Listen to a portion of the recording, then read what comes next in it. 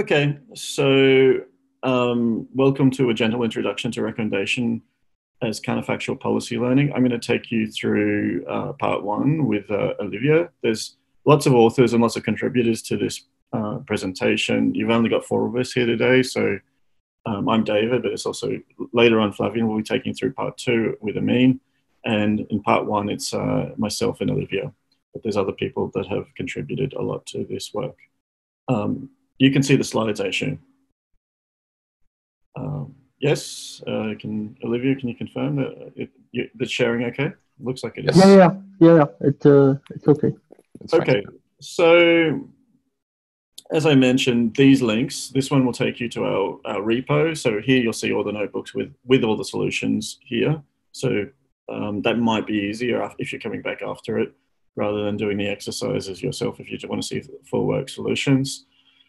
We also have a few that are taking you to Collaboratory, and the nice thing about this is there's no config. All you need is a Google account and it will just run. So I can click on this one now, and I probably will need to share screen again if you want to see this. We'll do a new share. And can you see it now? The Collaboratory? No. Yeah, but I think we need to maybe zoom out quite a bit. Okay. So it looks okay.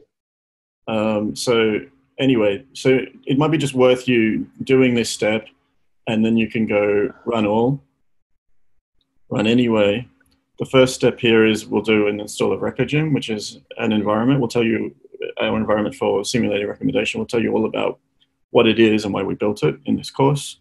And you'll see this is obviously a very simple example, but it really steps you through how RecoGym works.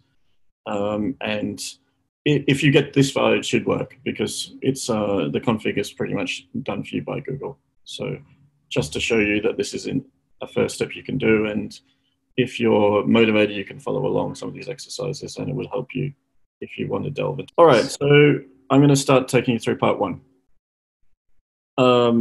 This is about classic recommendation, which is we're going to see it as recommendation of auto completion versus recommendation as intervention of a policy. And we can sort of pose this with what makes a recommender system modern. What do we mean modern, at least in this course? And so let's step back and talk about what we don't mean and what is actually most of academic recommendation. And here we see users, and the user is viewing a product from a catalog. So here, this is RecoGym notation. It's notation I'm going to use throughout this course and throughout some of our papers, that we're going to see that V means an item viewed. So, and we're going to index this. So moment in time 1 is V1. So we're seeing that a user, V1 equals beer. So users viewing a beer in the first moment in time. Then we can advance this. The user is going to view another item and yet another item. And many of our classical recommender systems data sets look like this. And if we're building a probabilistic model of this, we can build things like just assuming that we only know this part of the session, the fact the person viewed a beer and a phone, we can look at a third item, hold that out, and build a model and predict whether that third item that we're holding out is being reliably predicted or not. And if you think about it, that's really a lot of the way we do evaluation and training on classical data sets. So when thinking about movie lens and things like this, we build these models, we hold a piece of the data out, and we test if that prediction is correct. What do these models look like? They're going to be conditional distributions like this. So here, V1 is going to be the first view, V2 is the second view. We're seeing that we're conditioning on the first view being a beer and the second view being phone A. And then we see that for the next item that we're going to view, this catalog has P items where P equals 5. So we see 5 probabilities all that sum to 1. So we see these numbers. And then we can do an evaluation by looking at what actually happened. And we can say, okay, in this case, it's phone B. And we can ask questions, is this a good model or not? So what does good mean? There are a few things that good will mean. It's putting high probability on the items that happened is an indication that it's good. So in this case, the item that happened is this phone B. It's the second line. We put 0.24 probability on it.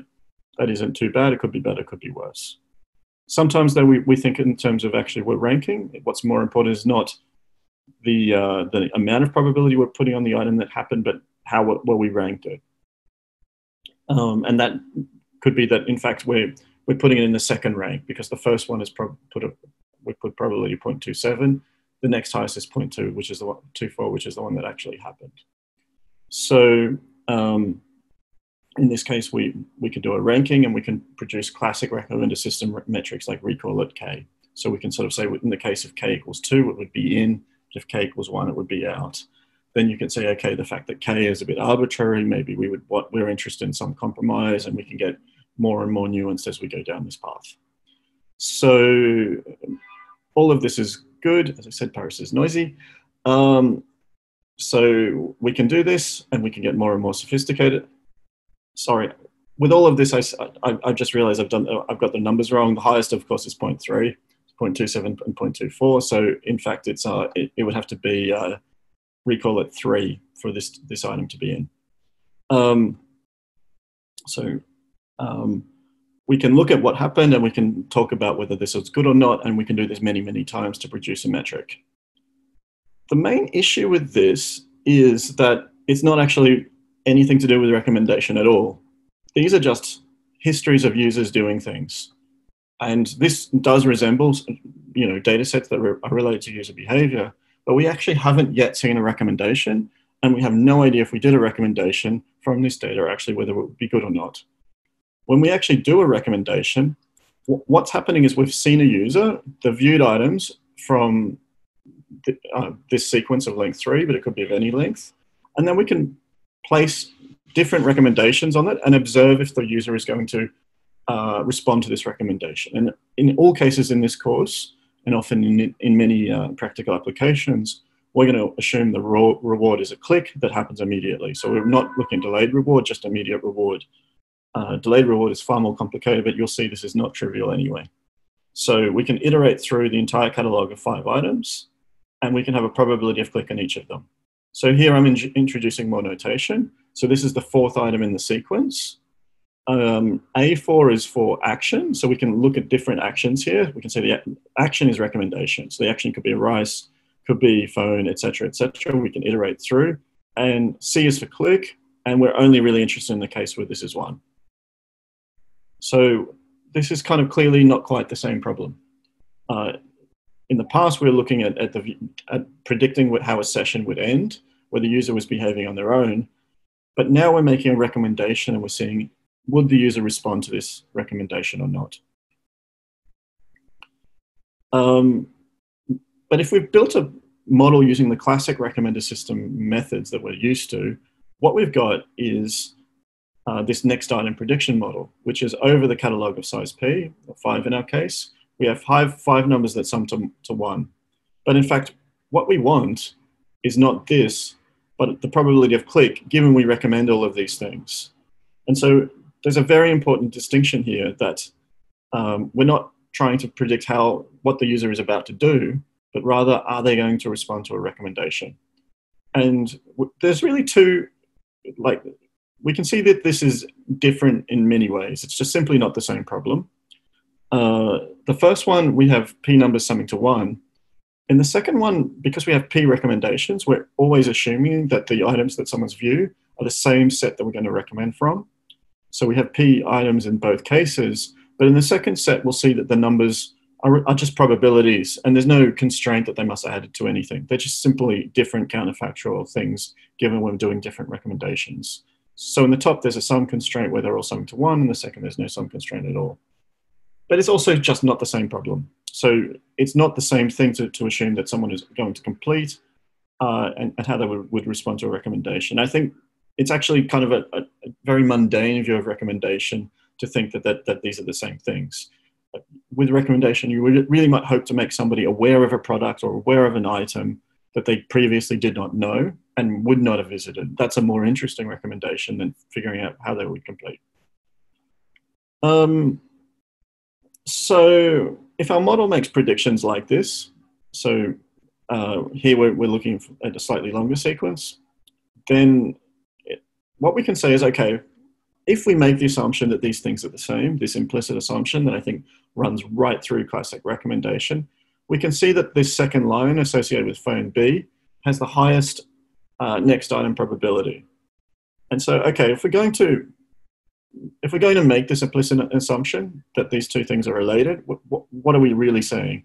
We're really saying that if the next item probability from item A is greater than the next item probability from item B, then we should assume that a click on item, the probability of a click or a reward if we recommend item A is greater than the probability of a click or a reward if we recommend item B. And I would kind of contend that really the vast amounts of academic recommendation work that we see in conferences like UMAP and Rexis and NeurIPS makes this sort of assumption implicitly. But it's an assumption that may or may not be correct. And in fact, once you're running the recommender system and you have logs of the recommender system, these assumptions at least partially can be tested if you have data that's randomized. And that's really the point of this course. So this is, I think, it's a simple point perhaps, but it's really an important point. If there's any questions or thoughts about this, it really is a good time to raise them and to discuss them because the entire course is now going to move on to this second part and operating in this second way, which if you're used to classic Reco might be a little bit unfamiliar. So it's here we're making the break. Classic recommendation can be viewed as auto-completion. It's leveraging the organic user behavior. Organic means that the user is interacting with the system before the recommender system is being deployed and before recommendations are being given. So we're seeing logs of user behavior. And we frame the problem and we can see it as a missing link prediction or a matrix factorization problem or a sequence prediction problem where we're filling in missing pieces of information that we're removing from the system. The modern approach is recommendation as an intervention policy. So here we're going to leverage what we call bandit user behavior. That's things like add clicks. When we say bandit in this course, we're not interested in the explore-exploit dilemma, which some of the bandit literature is. We're simply, bandit is code for the recommender system logs. We're seeing the recommendation and we're seeing, was a reward viewed? Was this recommendation successful? Did we obtain a reward by giving it? And so there's really two ways to do this. We can frame the problem either as a click problem, a click prediction problem using likelihood types methods, or we can use contextual bandit or policy learning problems. And in fact, this will split the course in two. So I will talk about the first part and with Olivier and Flavian and me will do the second part. As I said, it's a good time to ask a question if anything is unclear because everything is going to rest on this. So the advantage of this approach is it's an already established framework. It's lots of standard data sets and metrics, and it's easier to publish and compare methods. In fact, this is the classic way we compare methods is we use these data sets when we compute tables of recall K and other similar metrics.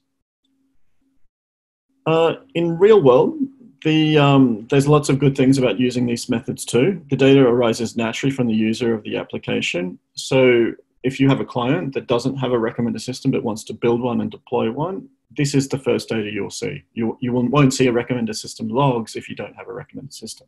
So you can start to build something before you've even deployed it. These methods have lots of standard and efficient and well-tested implementations. We know a lot about them, and it is a good initial system. Auto-completion, this implicit assumption that I highlighted before isn't a terrible one, it's just not the best one. But there's limitations of the classical approach. We're operating under the assumption that the best recommendation policy is in some sense to auto-complete the natural user behavior. And this is just not necessarily so. And it really, I think, downgrades what the idea of recommendation is. Recommendation should be to find something exciting that the user did not previously know about. And so I think it's a quite narrow and unfortunate way to frame a recommendation, actually. Also, the autocomplete metrics from the point of is not an interesting business metric. It can give you a great initial policy because there's no feedback available. But what you'll find is you can build and deploy this system, but after a first golden age, you'll start to find these offline metrics like recall K do not align with A/B tests online. And you're really needing to do something different to start to improve upon business metrics and things like click-through rate. Just to highlight sort of how extreme this is, let's start thinking about what are our classic data sets that we're interested in.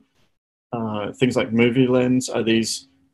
So we think about this as a recommender system data set, but is it actually the log of a recommender system? No, it isn't. It's actually just explicit feedback of movie ratings.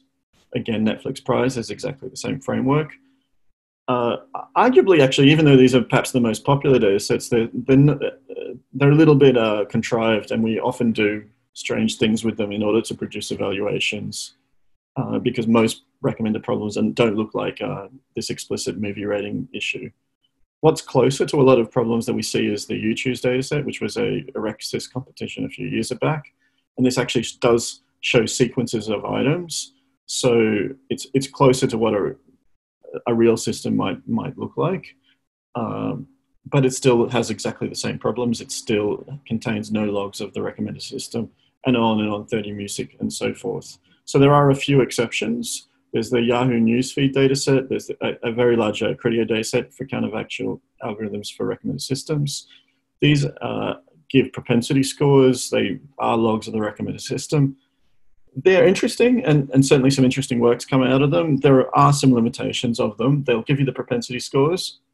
Basically, we'll discuss why these are not necessarily a solution to the evaluation problems we're facing a little bit later. But the Criteo dataset certainly does qualify. It shows a log of a recommendation, and if they were successful in getting the user to click or not. So again, this is really repeating that classic offline metrics, recall at K, precision at K, hit rate at K, really the same thing. How often is an item in the top K is not a recommendation. It does not evaluate something that's the log of a recommender system. It evaluates whether you can predict how a session order completes. And something like DCG is really just a refinement on this. It's really the exact same type of thing. So there are two things in terms of online metrics that we can really do. We can do actually running an A/B test if you work for a company that operates a recommender system, and really that's the sort of exclusive group that can do this. You can run a randomized control trial. You can split the population into two groups. You can run two different versions of your recommender system, and you can see whether one performs better than another using business metrics or metrics you really care about. So it certainly works. It's certainly the gold standard in many senses. And of course, the academic literature has no access to this. It really is confined to industry. So using things like the Criteo dataset, you can use something that I'll explain in a little bit more detail called inverse propensity score estimates of the click-through rate.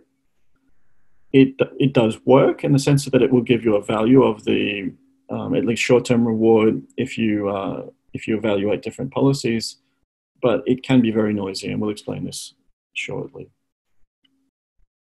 But the bottom line is if the dataset does not contain a log of recommendations and if they were successful or not, you can't really compute metrics of the recommendation quality. You're really forced to making that implicit assumption that I stated earlier. Has anyone asked any questions or not, or are we ready to keep moving? I'm not seeing anything. I'm going to keep going. So, as we improve recommender systems, we can incorporate the user feedback. So it's fine to use some of these organic algorithms to build the initial system, but once you've started to deploy the system, you're starting to gather data and learn about click-through rates and this sort of material. And so once you have this data, you may as well use it. So this is the focus of what we're going to do. So one way to do offline evaluation that actually does predict A/B test results is to use the IPS score. So we're going to largely follow the previous notation. So capital A will be an action, a V will be an organic view or iteration. A new symbol pi is going to be what we call the recommendation policies. That is going to assign the probability that to items conditionally on the user's past, and it's going to try to usually recommend good items. So we can imagine that we can have a new recommendation policy pi t. It's going to have some probability of a recommendation given some list of historical items. And what we want to do is learn how well it will predict if we deploy it when we've collected logs from a different policy, pi 0. So I understand this is maybe getting a bit abstract, and but I'll make it a little bit clearer. Imagine, so in this case, we're going to have our new policy pi t. It's going to, in most cases, we're going to assume that the new policy pi t was going to find the recommendation that it thinks is the best and assign probability of 1 to that and assign probability to 0 to all other recommendations. In other words, the new policy pi t will usually be a degenerate policy. And this kind of makes sense. If you think something is the best, you just want to do it all the time. There's no reason not to do it all the time. So in this case, the recommendation policy, in the case that a user has viewed a beer, then a phone A, then phone B, it thinks that the best recommendation to make is to recommend phone B, and it's going to do that all the time. In this case, this is the new algorithm that we're considering, or the new recommendation policy that we're considering. But there's a logging policy where in the past, there was some randomization. We didn't always do the same recommendation for a given history. In this case, we've got a history of the same history. And most of the time, we're going to recommend phone B. So the new policy and the old policy actually agree. But in the case of the old policy, there's some randomization, and that's because you need randomization to learn. In order to learn off-banded feedback, it's important that some of the time you do different actions on the same history in order to tell whether the action was good or not. So there must be some randomization. But in terms of evaluation, it's always cleaner to think about something that's deterministic. So pi 0 will always have some level of randomization. Pi t, in most cases, will be deterministic. Because the new policy and the old policy are roughly more or less in agreement, there's only this 0.8 here and this 1 here. When we see a reward or a click in the historical logs, what we can say is that the new policy is going to do this action that resulted in the click 25% more often than in the old policy. So any reward we've observed in these sorts of cases where the history agrees and the action agrees, we need to upweight this by 25%. So we're going to find we're always, in fact, under this regime I described, whether the new policy is deterministic, we'll always do an upweight. It will just depend on by how much. When they're roughly in agreement, the upweight is small, and here we're seeing a small upweight. But there can be times when the new policy is proposing a recommendation that the old policy didn't like, or would have only done infrequently. So in these cases, here we've got an example where the new policy is wanting to recommend rice when there is couscous in the history, but the old policy would have only done this 1% of the time. Now, because this is radically different, any reward we see where everything agrees, we see that we've obtained a click, the past recommendation was rice, and the past history was couscous. We need to upweight this by a factor of 100 to do the correct correction. Now, putting in these very high weights when you're computing averages is going to result in lots of variance. And this variance can be very high when the new policy differs from the old policy. So this is perhaps the downside of this IPS evaluation. I'm going to now give you the complete formula for it. So that was just giving you the intuition. And there's a little bit more notation. So Cn is going to be the click on the nth item, and it'll be 1 if the recommendation got a click in it, or else it'll be 0. We're going to do some reweighting. Also, there's going to be a shorthand of notation. We're going to do some feature engineering of these V1 to Vn. We're going to call them X from now on. Olivier will tell you a little bit about how we might create this. One way to do it is to make this a vector of length P and to just compute the history of counts for all of them. So the formula looks like this. It's often called importance sampling formula. And the simple intuition of it is that you will C is the click. So you'll look for obviously the click, when click is 0, they make no contribution. You look for times when the history and the recommendation are agree and you see a click, and you'll do an appropriate upweighting by this. So usually, again, I'm assuming pi t will be equal to 1 for one action and 0 otherwise, and pi 0 will have some level of randomization, but will often be focused on an action that the previous system thought was good. So the estimator is unbiased, but it can have very large variance due to these potentially high weights when the new system does items that were done, when the new system recommends items that were only recommended rarely on the old system. So another potential shortcoming is we're only looking at the clicked items. So all the non-clicked data gets disposed of. It could be argued that is disposing of valuable data. And as I just mentioned a few times, when the new policy differs markedly from the old, the weights can become very high, and this can cause considerable variance in the estimator. So, so the good thing about IPS, though, is it is attempting to evaluate the real counterfactual question. Previously, when we had things like a recall at K, we could have said, well, it seems by this metric that recommended system A is better than recommended system B, and we might be able to prove that this metric is not noisy and that A by the metric really is better than B. But you could always be let down by the fact that this metric might be a poor proxy for real performance. This is a far more direct proxy of real performance, and it really should give you some indication of how the recommended system will perform in an A/B test. The downside is is really this increased variance that you're seeing. So there's lots of ideas for improving the variance of the estimator. A lot of it focuses around not allowing the new recommendation system to stray too far from the old, because that's when the variance problems become very severe. But there's lots of ideas for countering the variance here, and there's some references that can help let you go into that in more detail. Again, I think this is another good place to ask questions. It's always hard to tell on these online seminars if the talk is interesting and understandable. So please say something if it's a complete mess or if it's reasonably okay. Or just rephrase your understanding if you'd like to, if you're not that shy. Anyone?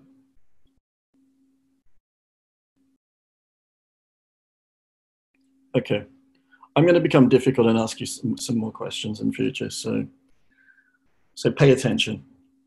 Okay, so the recommendation that we're following in is really owes a lot to supervised learning and A/B testing, and it's quite a piecemeal process. And let me take you through a cartoon view of it. So here we've got this. Okay, we called it pi 0 before. We could also call it pi old. We have a user. So in the view of the recommended system, we can think of the recommended system as actually doing things to the user, and sometimes we're obtaining reward from the user and sometimes not. So it might be a little bit the reverse of what you think, but in fact the system will act upon the user, and then it'll observe or not observe a reward from that user. As we do this, there is a lot of data logged. So the organic data that I discussed earlier, and it has an implicit assumption that is useful but questionable, that's logged. And because the implicit assumption is roughly true, it's valuable.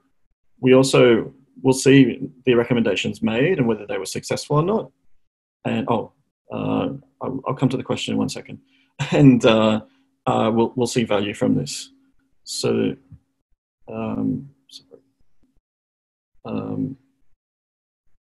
okay. So if the old system is, I'm going to read out the question. If the old system is really bad compared to the new system, variance in IPS will be very high. But how to prove new system is really good compared to old system? So there's two issues, I think. Is it, if we have the new system and the old system, are they that we're comparing? So we have what we called pi t before and pi 0. So I was talking about whether they were different or not, and that's usually the way we think about it. So by different, it means, are they regularly making similar recommendations that are overlapping, or are they regularly making completely different recommendations that are overlapping? And when you do the evaluation, and okay, this is completely logical, that we've got a log of recommender system data and we have some new recommendation idea that we think might work. Now, our ability to evaluate the new system depends on how much of the data, how often we've seen recommendations that the new system is going to do in the old system. So, the fact that there has to be a good overlap is a requirement so that you can see good estimation. The question, though, is not saying how much overlap there is, but if the old recommender system is bad. Now, I think that also is a thing because, as you'll recall, I was talking about how many clicks we observed, and if there were not a lot of clicks in history, only the click data is used in these estimators, and so that also would have an impact. So if the old system is really bad compared to the new system, the variance in the IPS will be high. But how can we prove the new system is really good compared to the old? I think there are many situations where the overlap is so high, the variance becomes very high. If the variance becomes very high, it's really saying it's hard to prove. It's hard to know if the new system would be better or worse than the old system.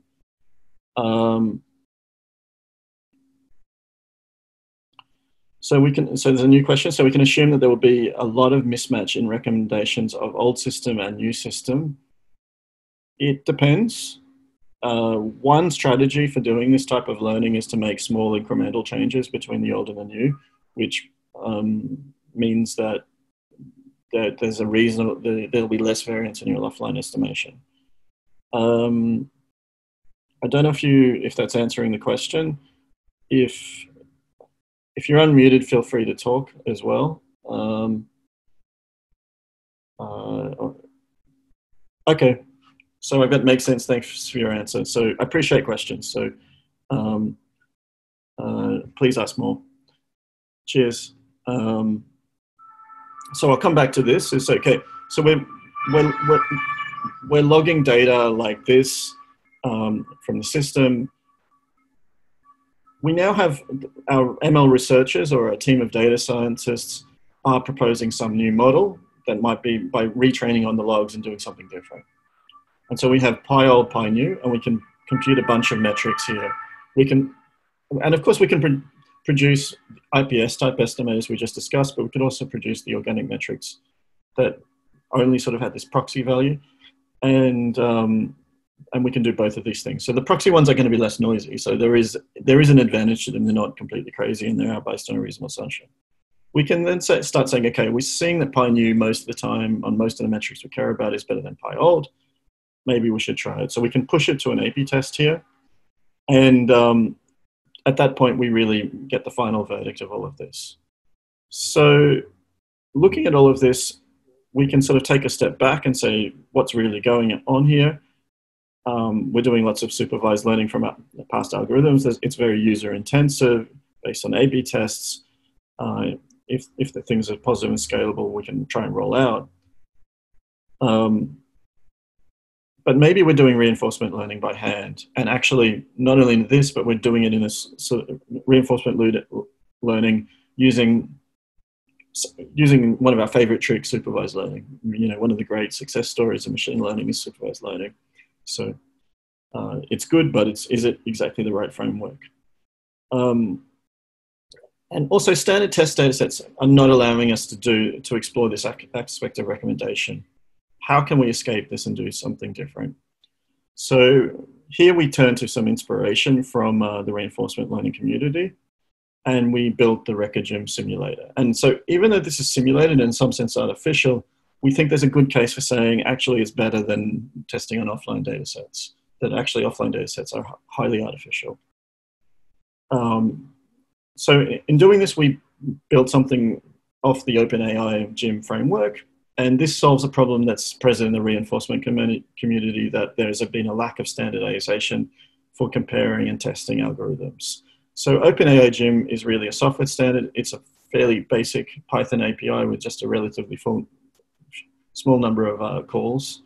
And the core idea is that you can define the problem using agents and reinforcement learning algorithms and try to solve it by repeated interactions. So it looks more like a real recommender system.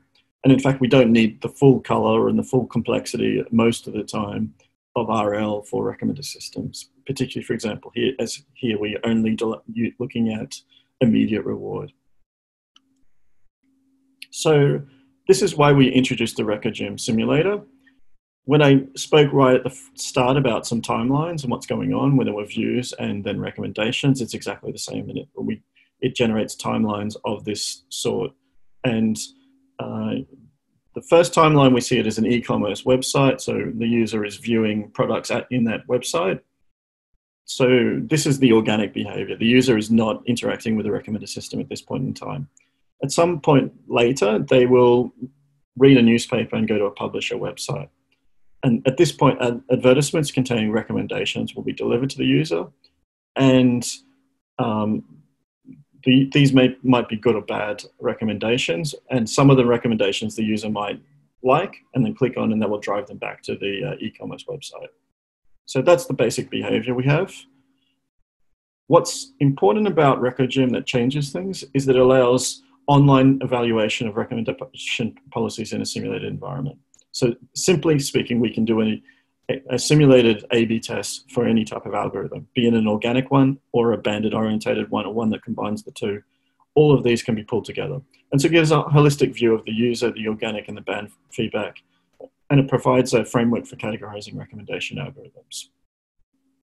There's a really important feature because, so that implicit assumption that I mentioned at the start, that auto-completion is a good idea, that can be very much the case, or it can be not so much the case. And so there's a key feature in RecoGym that allows you to interpolate between it being pretty much exactly what you want to do, next item completion, or good organic metrics are exactly correlated with online metrics, to not so correlated. It'll never be completely not correlated, but it will always, but you can certainly weaken that correlation by tuning the RecoGym parameters.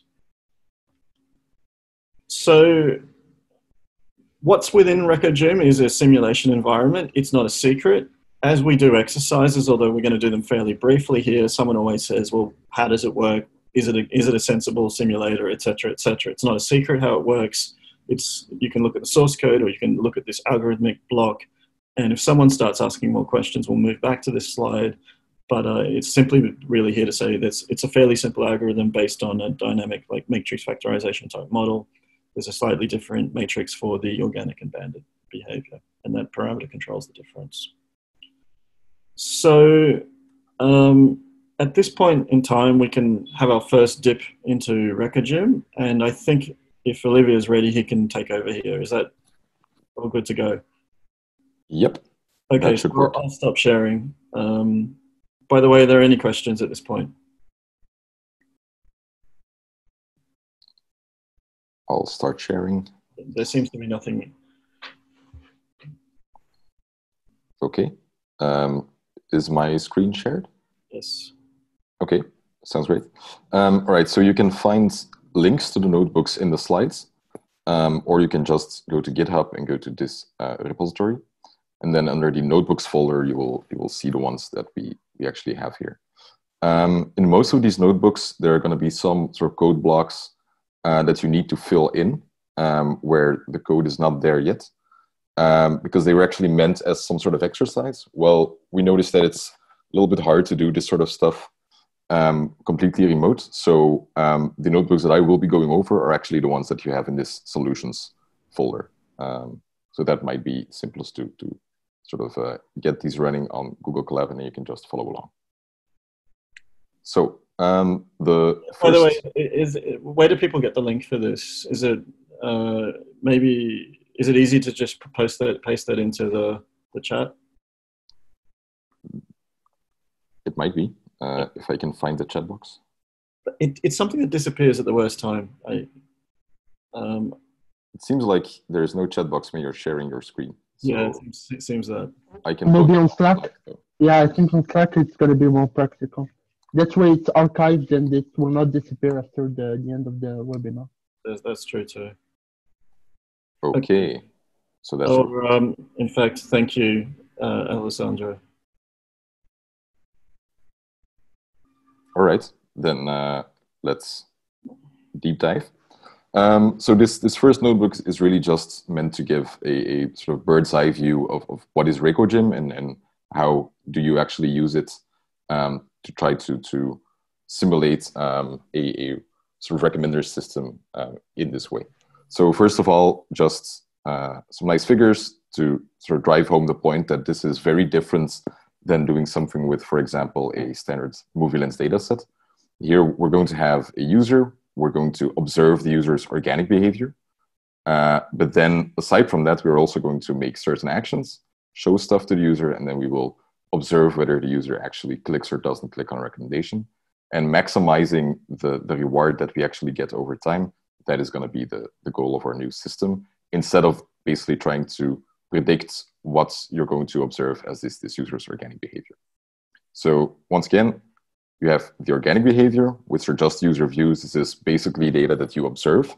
And then bandits data is what you're actually going to observe based on a certain action that you made as an agent.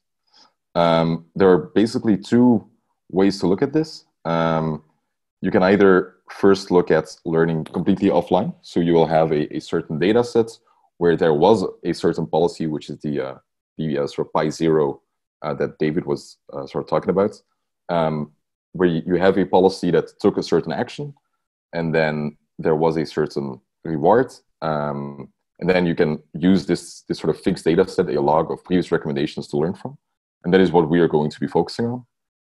A lot of research in the sort of bandit stuff is also sort of about learning online. But that is a whole sort of different sort of box of Pandora that we will not be sort of opening today. So, okay, how does this work? Well, first of all, you have to import Gym, you have to import RecoGym. The first stuff is just some pretty standard sort of boilerplate code. You have to make the environment with Gym. You have to do resets when you start simulating a user. This is all pretty standard stuff. And then we can actually start simulating. So we can just say, okay, we just did the reset. So we're now going to start simulating a user. We're going to do a step completely offline, meaning that we are not the ones who are actually showing recommendations now. There's just going to be a fixed policy in the background that's going to be showing recommendations uniformly at random, actually. And when we're just going to observe, okay, what happened, which action was taken, which organic observations do we have, what was the reward, if there was a reward, and are we done with this user or not? And then once you actually start looping over this, you can see, okay, the first step actually was just observation. So we have a sort of organic page view, user u, user 0, at time 0, had a page view for item 0. And there is no reward because, of course, we didn't actually show anything as a recommendation. And then we start actually showing recommendations. And you can see that then on times 1, 2, and 3, the actions that were taken are actually action 3, 4, and 5. And there is no reward here. So if you want to have more of like some sort of explanation of what these these things all mean, that's all here in the notebook. I will not be going over it too much, but it's all there if you need more of a reference. Now, we can, of course, also choose which recommendations we're actually going to show. So suppose you really just want to show like a very simple first example. We're going to just show product 1, product 2, product 3, product 4, and then product 5. That actually happens in a very similar way. The only difference being that here we're going to use the step function of the environment instead of the step offline function that we actually had here. And then when you do that and you print out what you get, you can actually see, okay, first we observe this user 0 with a page view now for the item 1. And then you can see that, okay, we're going to show the action 1, there's no reward. We're going to show action 2, there's no reward. Show action 3, there's no reward. And that's because we're looping over these sort of actions here. Of course, the trick in the end is to produce an agent that gets more reward by choosing these actions. This is just to demonstrate the API. Exactly. So suppose you want to make a sort of agent that does something a little bit more sensible. That is what we're going to do now. So one of the things you can actually do is basically something that's been used a lot in the Rexy sort of literature. We're just going to use a baseline that's going to go for the most popular item. And the most popular here is going to be based on the organic interaction. So we're just going to look, okay, based on our logging data, how often is each product actually being viewed in an organic way? And then we're going to show the product that is actually going to be be viewed the most often. So how do we actually do this? Well, we need a certain agent. This is going to be the class. We're going to need, of course, a constructor. We're going to need a train method. We're going to need a certain acting method. Of course, the train method is just going to learn from a certain logged data set. And then the act method is the thing that is actually going to start producing certain recommendations for users. So what do we need in the constructor? Well, we're going to just need a vector of length p if we have p different products, because we're just going to count how often each product is being viewed. And then in the training data, we're just going to go over the observations, which is the organic data. We're not going to use the bandit data yet. And then we're just going to see, okay, for every organic interaction that we have, we're going to look at this v, which is the item that was viewed, and we're just going to do a small increment of the count for that item. And then when we are going to act, we're going to say, okay, maybe just showing the most sort of popular item the entire time is not something we want to do. We might want to sample. So what we're going to do is we have these counts of these views. We're going to normalize them just by dividing over the sum. And then we just have something that sums to 1, so we can just sample from these as a sort of, sample from these using NumPy. And that is now the very simple sort of agent that we're going to use. And of course, this is not going to be a great recommender, but you might think that it's already going to be much better than just a completely random recommender, for example. So suppose we actually want to see how this is now going to work.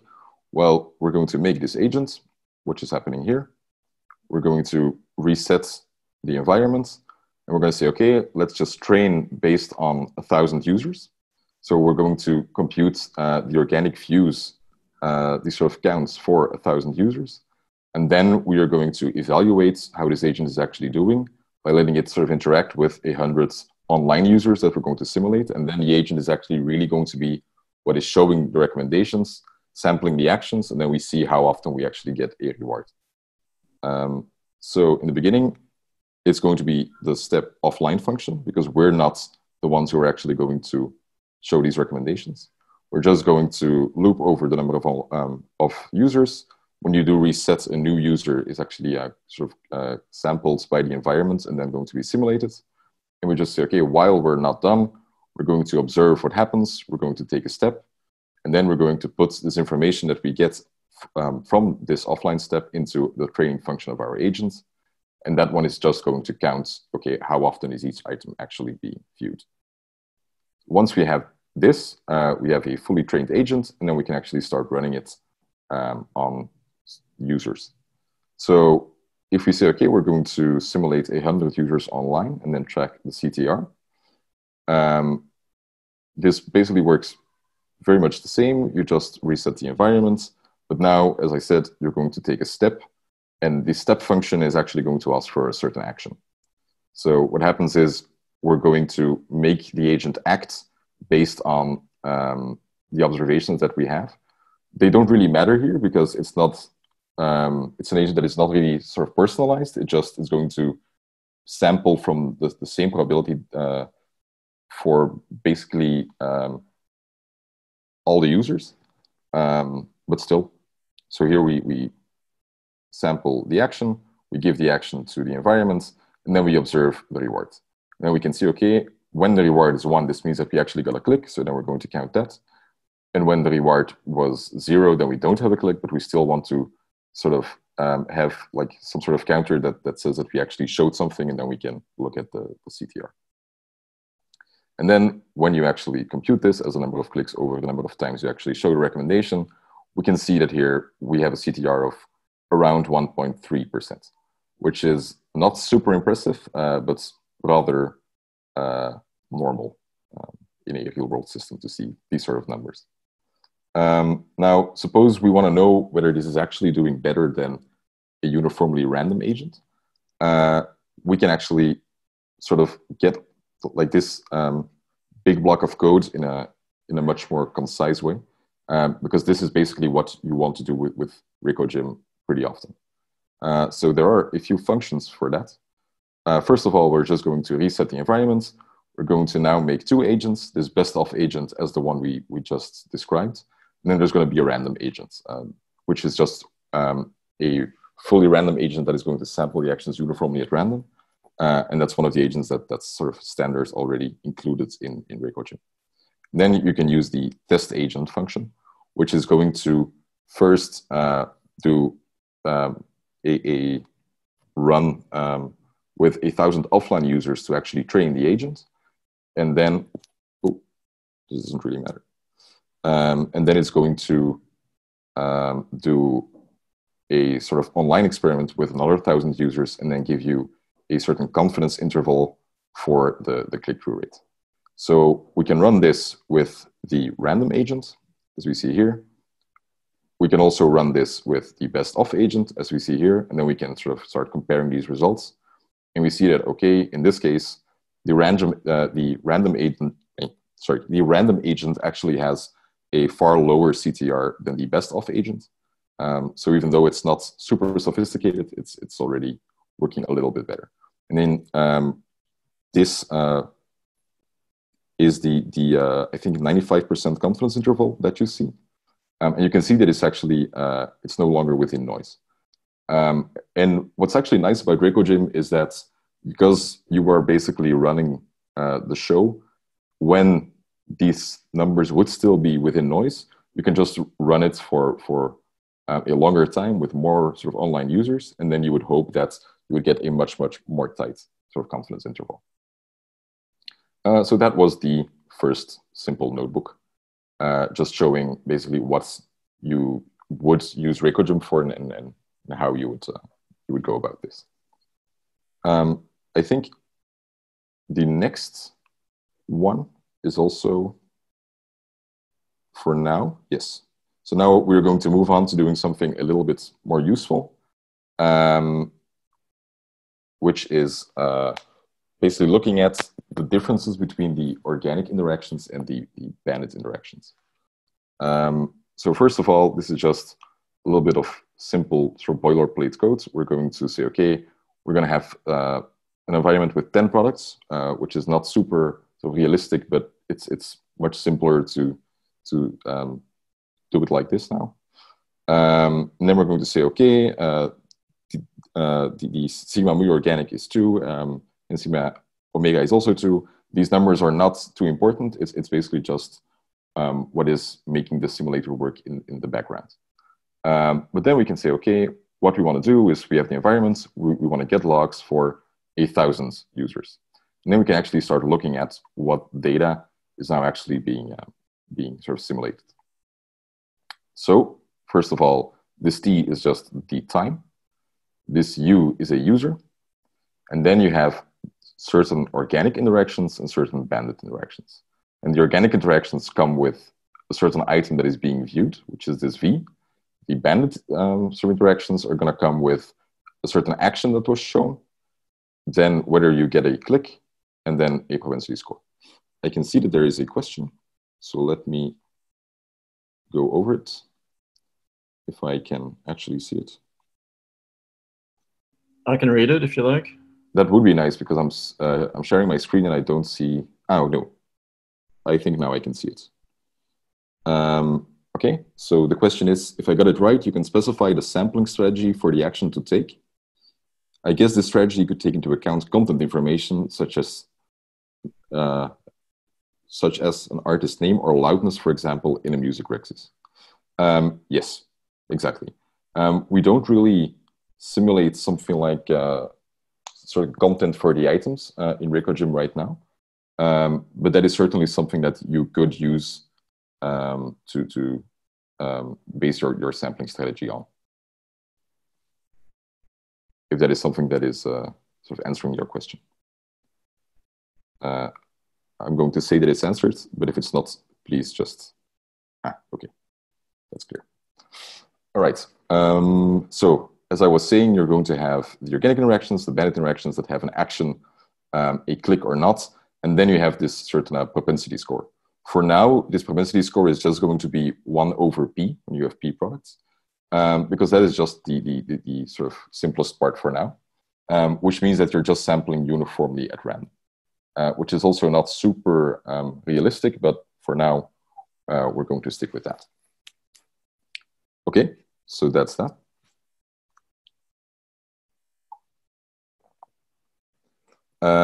Now, we can sort of have a look at how this data sort of looks like. So we said in the previous notebook that it might be a good idea to have a look at sampling the items based on how much they're actually viewed sort of organically. Then we said, okay, we can also look at the CTR that we get for a certain agent. Now, it might be interesting to actually see whether they are the same thing and whether they are very far apart or very sort of closely related.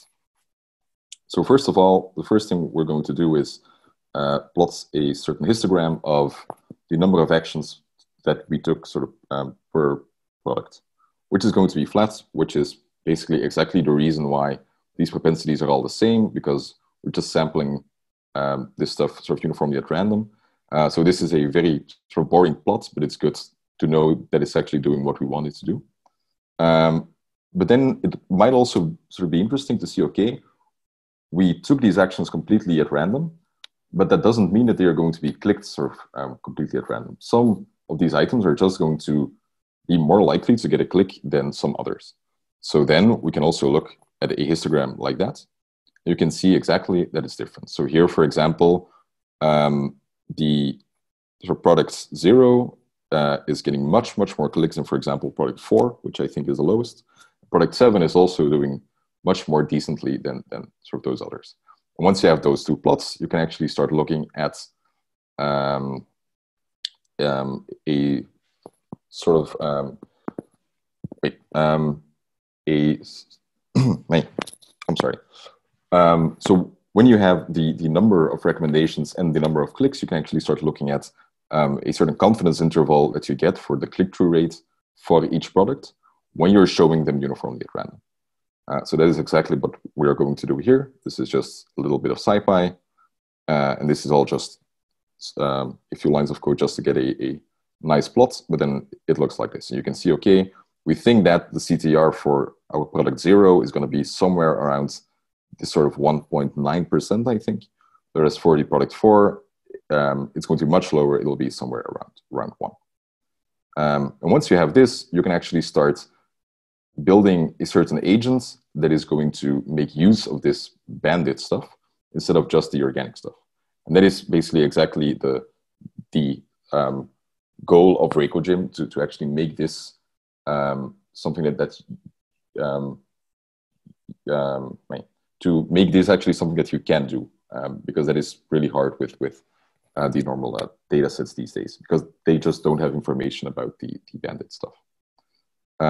So we're going to make a greedy bandit-based agent. Why greedy? Because it will just take the action that it thinks is the best, and it's not going to sample or anything. It will just say, okay, based on this, if I'm not going to personalize, the best thing I can do is just take the action 0 the entire time, because that one is giving me the highest CTR when I am not doing anything fancy.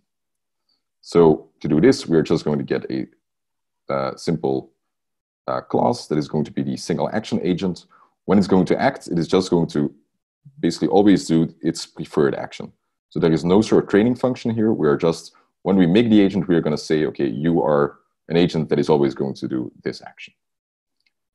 So doing this for the sort of greedy bandit agents, we're going to say, okay, the item with the highest CTR is item 0, and then we have our first sort of bandit-based agent that is always going to take action 0.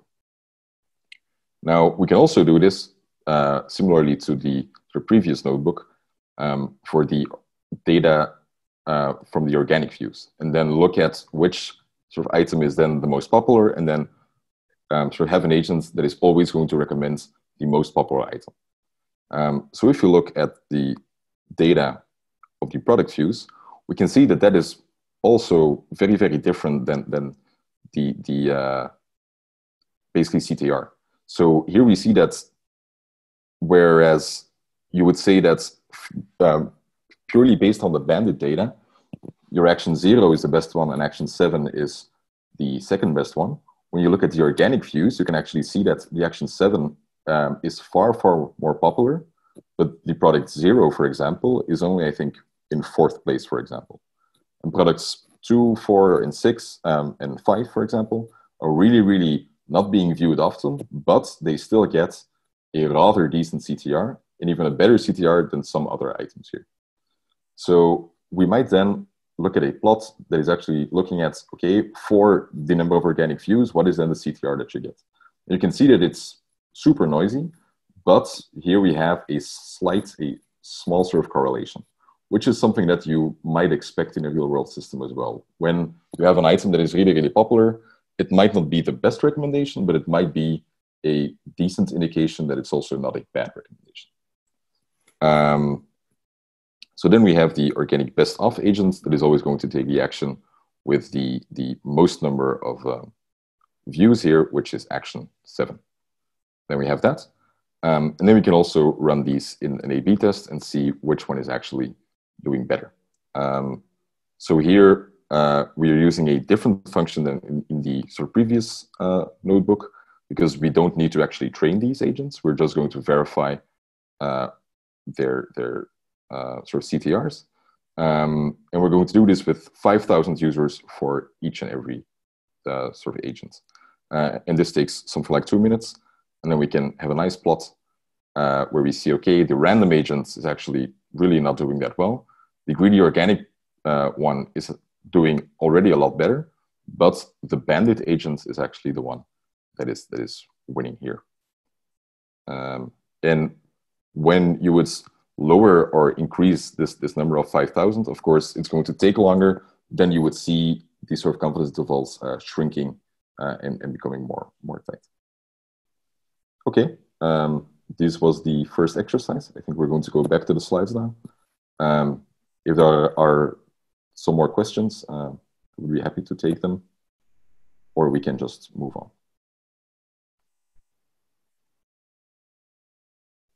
Yeah, if anyone's running anything, then feel free either now or later to get in touch with us, and we'll help if we can. And actually, I think an interesting exercise to think about, let me share screen as well, is, so Olivier showed you what we call the bandit best of. There's the organic best of. That's pretty clear. You take the most popular product, you recommend this. What is the bandit best of? Why is that difficult? It's actually like Olivier was able to compute it, but that was due to some fairly peculiar circumstances. And I'm wondering if anybody would like to, any brave person would like to try and answer that question. Why is a bandit best of a hard thing to establish on a real system? Does anyone have any ideas? Is anybody out there?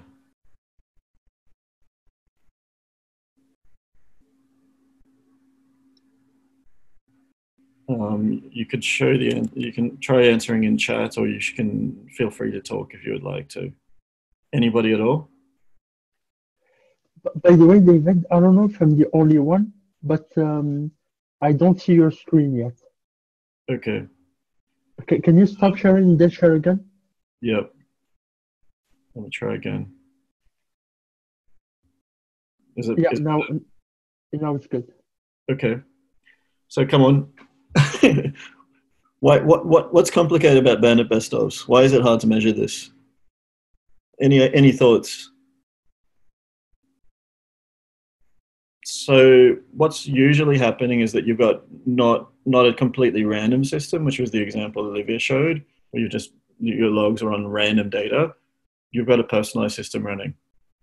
And it might well be that your personalized system is successfully, some of the recommendations it's delivering to the right user, and some of them it's not delivering to the right user. So if you were to simply look at ignore all the history, ignore all the recommendations you're doing, just look at recommendations and the click-through rates on them, you would, in the cases where you're doing good recommendation, you would get good scores. In the cases where you're not, you get poor scores. That's an example of Simpson's paradox. So you can't simply do this. You'd have to do quite a lot more complicated analysis to work out a bandit best of on a real system, where an organic best of is reasonably simple. Okay, so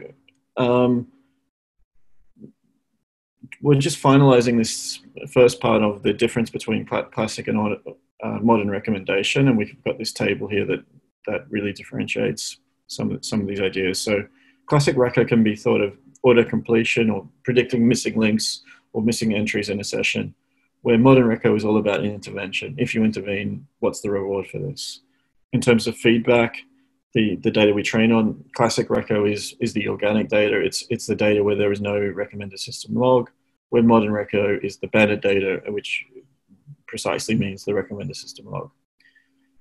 In terms of classic recommendation, we have the model is predicting the item that you're going to view, so one of P products, and there'll be a number summing to P numbers summing to 1. In the terms of modern reco, when we're predicting whether a reward will be received or not, you'll either receive a click or no click. So this is closer to a binary classification. In terms of doing a transform of our parameters, for going to a product ID, the correct transform to convert the real line or like a real vector onto the simplex, which is what we need. You need to do a softmax transform, where you would use your favorite sigmoid to do a click. The metrics for classic recommendation are really like, are we successfully auto-completing? So it's recall at K, these types of metrics. Where for modern reco, really what we want is online A/B test, but we could also use simulations in an offline environment or inverse propensity scores, which will give us potentially high variance but unbiased estimators of performance.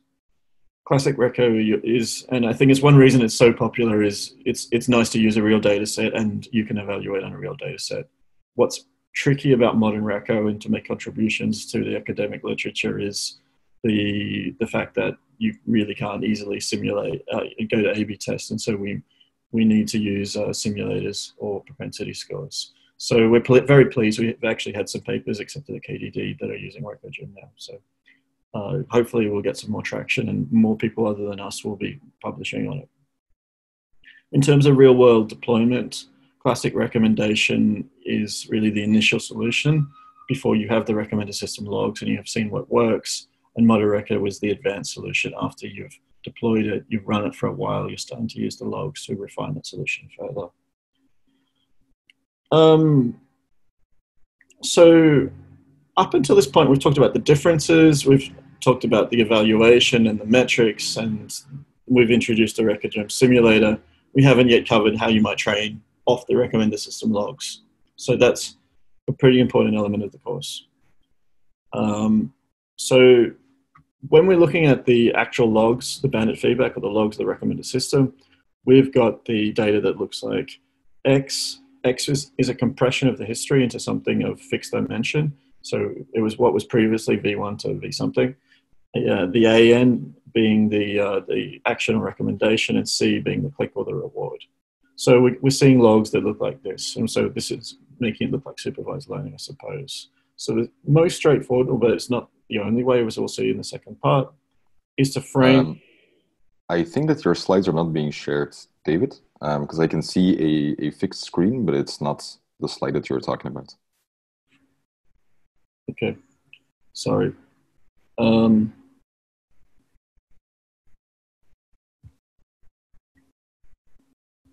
Let me, apologies for that.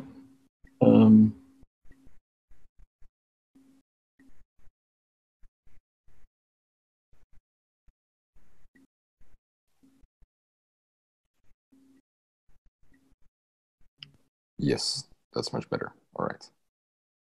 So So we're seeing logs of this form. And the easiest way to do this is to say that we can take the user history, the X, we're going to combine it with A, and we're going to predict C. And if we're going to do this using maximum likelihood, using the simplest thing we could imagine, we're going to just build features of X and A to predict C using logistic regression. And here we're going to be not Bayesian and take a point estimate. If you're curious about the Bayesian approach, we're going to present that at a tutorial at Rex's. So in doing this, we're going to build a logistic regression that looks like this. So it's actually fairly simple what's going on here. X is the history. We're going to concatenate with the recommendation. So basically we're saying the features of this model are the combination of the items the user was interested in the past, some representation of this. We're going to then concatenate that with the recommendation we're going to give. The recommendation, we're going to use what people are now calling one hot encoding, one of encoding. So it'll be a vector of length p with the recommendation given will be highlighted as a one number. And the X could be many things, but a really simple representation that we often use, especially when the number of products is small, is just to simply have a category sum and to count the items that the user is ever interested in. So we'll concatenate these two together, and we're going to apply some function that's going to map these to a high dimensional space. Here, once we've done that, we'll have the parameters beta, and then we're going to apply the logistic sigmoid and sample the reward from like this.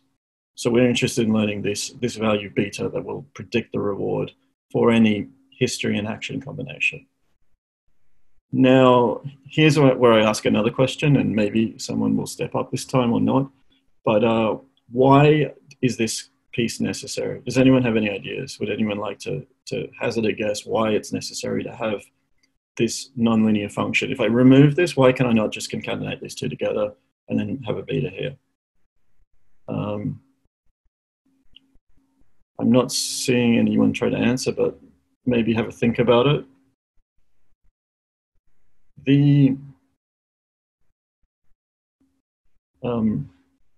Okay, so if you were not to apply this, what's going to happen? We can view this as then we're going to multiply X by one part of beta and A by another part of beta and add them together. That we can actually break it down like this. And that actually implies that there is no personalization going to happen.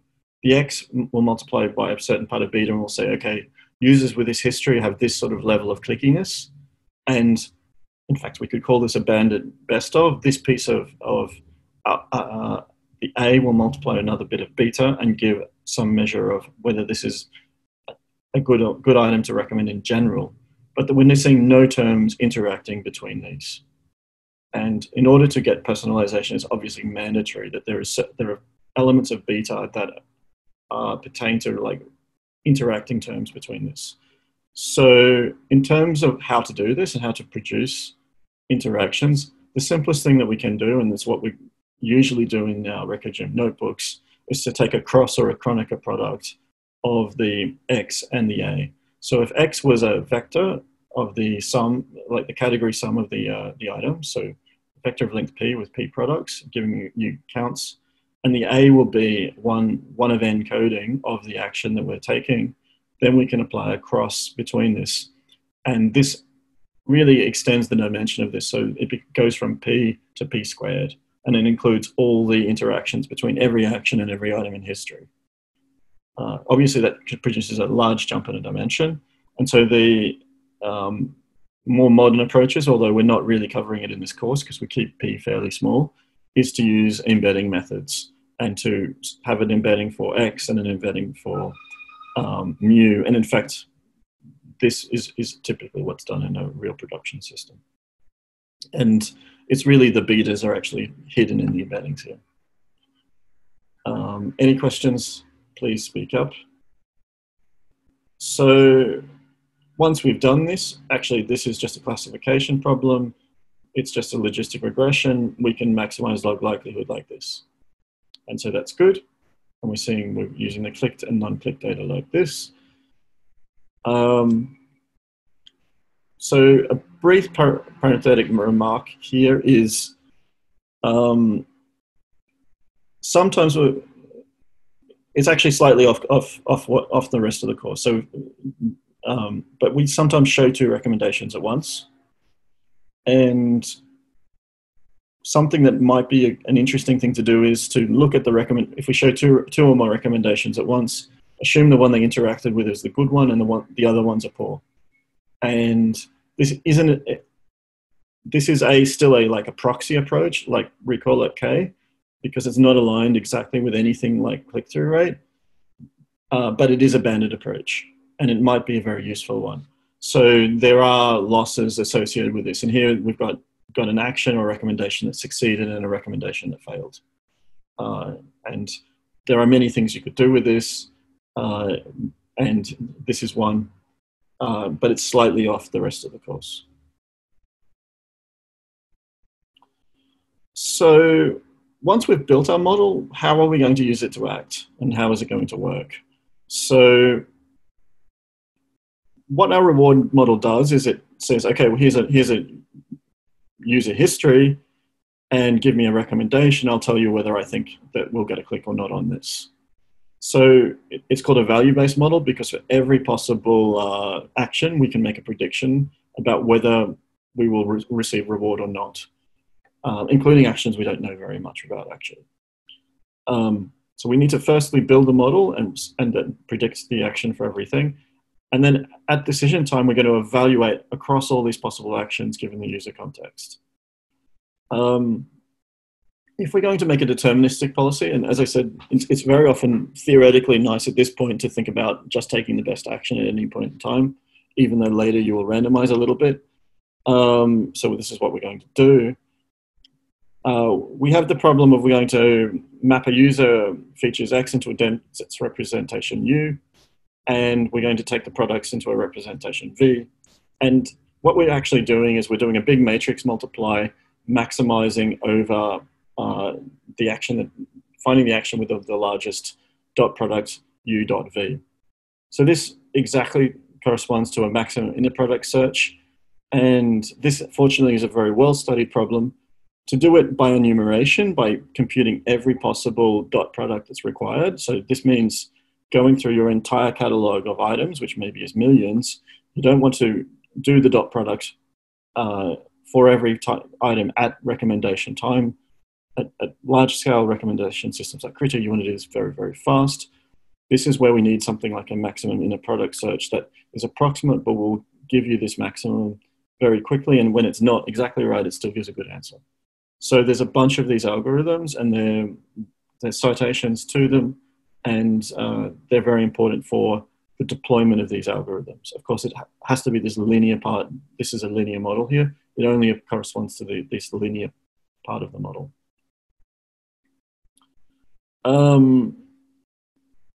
So now we're going to look at building a model using pure bandit feedback. And once again, I'll let Olivier step in to show you the final notebook for this part of the course. All right. Okay, so this is going to be the final notebook for the first part. And then there will be a 30-minute break. So hang in there for a little longer, and then we can all sort of have some coffee. Okay, so what we're going to do here is we're going to first get a training log of sort of this sort of training data that we're going to use for our model. Then we are going to build an agent that can actually learn from it, and then we're going to simulate an A/B test and see whether it actually performs well. So this first code is, again, just a lot of code to sort of set it up, which is not super important. We are going to get logs from the environment for 4,000 users, which is here, this data. This will take about a minute, so that's why it's already run for you. And then we're going to see, okay, how are we now actually going to do this sort of cross product that David mentioned. So we are going to look at a user sort of representation as a vector of size p, where each different index in this vector is going to be a number, which will just mean how often has this user actually seen this sort of item. So for example, when you have 10 different products, this might be what a user looks like. It has seen product 3 7 times, product 7 8 times, product 8 11 times, and the other products he or she has not seen. Then what we're going to do is we're going to try to get a model that is going to predict the probability of a click. This is not what I wanted to do. The probability of a click given a certain product and given this V being this user. So we have this V, that's this vector. Now we want to get some notion of what is actually the product that we are going to recommend. So we are going to use a one-hot encoding for the action, which means that this is also going to be a vector of length p. There's going to be mostly zeros and there's going to be 1 1. So here, this is the action that is corresponding to action 8. When we start counting at 0, then it's 0, 1, 2, 3, 4, 5. Voila. This is the number 8. Okay, if we're then going to do the sort of cross product, what you will actually get is a vector of size p squared, or you can look at it as a p by p matrix, which is actually simpler. And then you basically just get a row for each different action. It's going to be 0 basically everywhere except the row that is corresponding to this action. So you are going to blow up your matrix, but it's going to be very, very sparse. So there are actually some things that you can do to still make this work rather fast.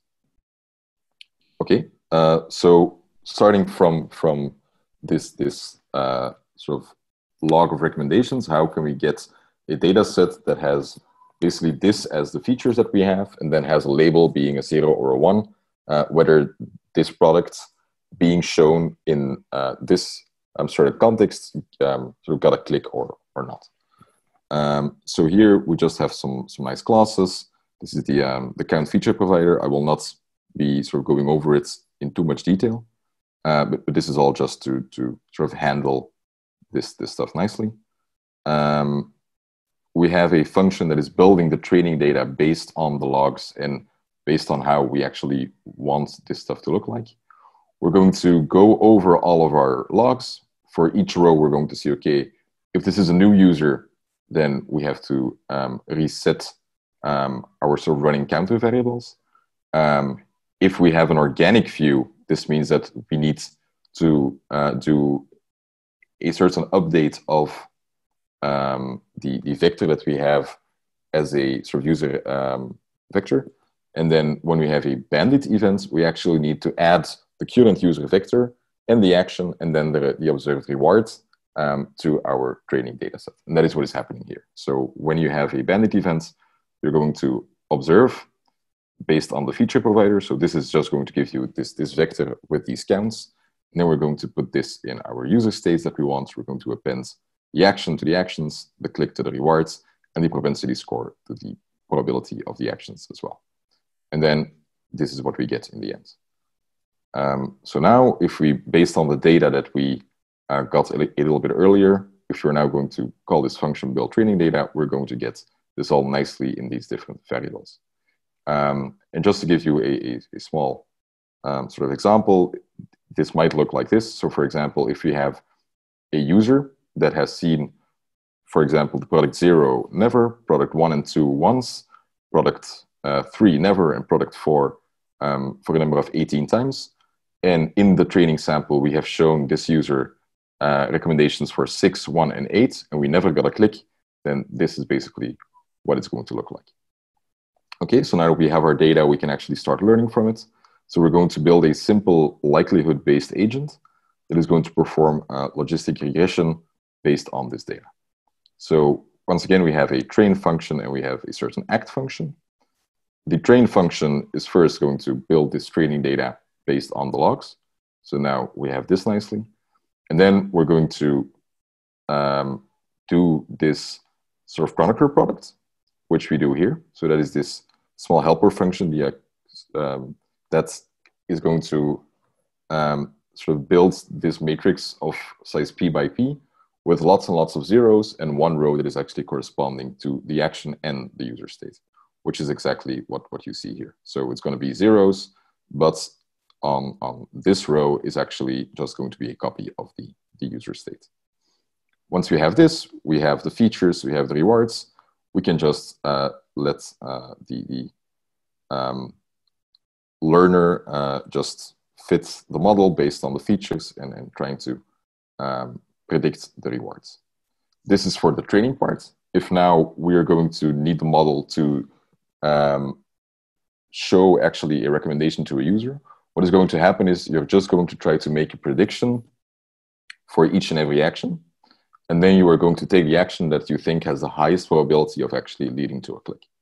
So what happens here is we have a different function that is going to help us, which is the score products function, which is just going to sort of get these features for each and every action, not just for the actions that actually happened in your training sample. But once you have that for each sort of action, you can put this in your model, and then you will get a predicted probability of a click for each and every action, which is what happens here.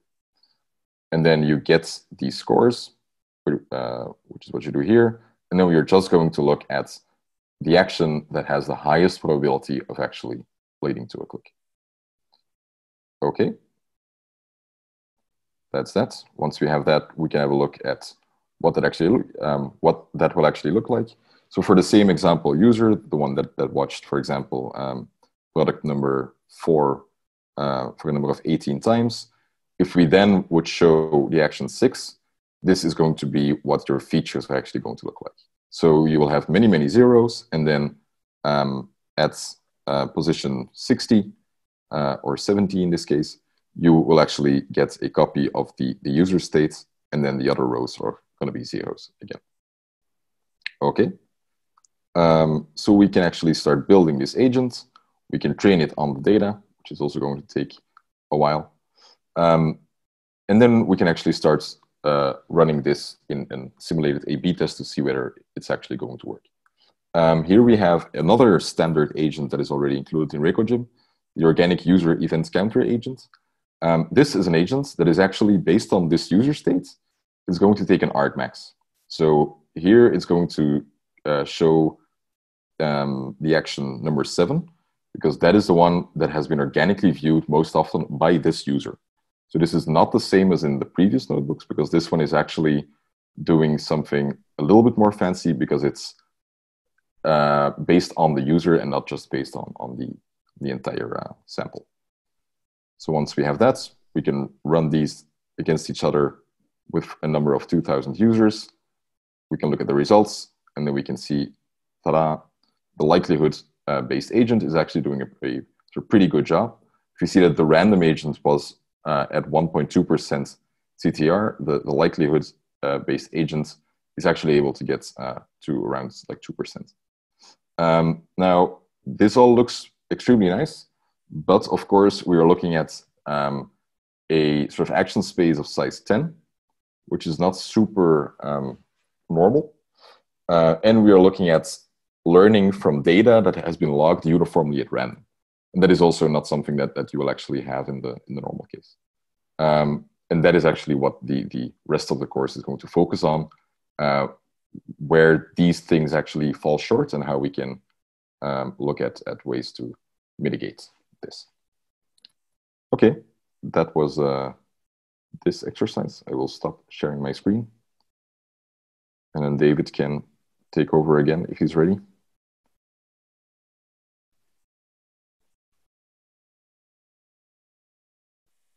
Okay, mic back on.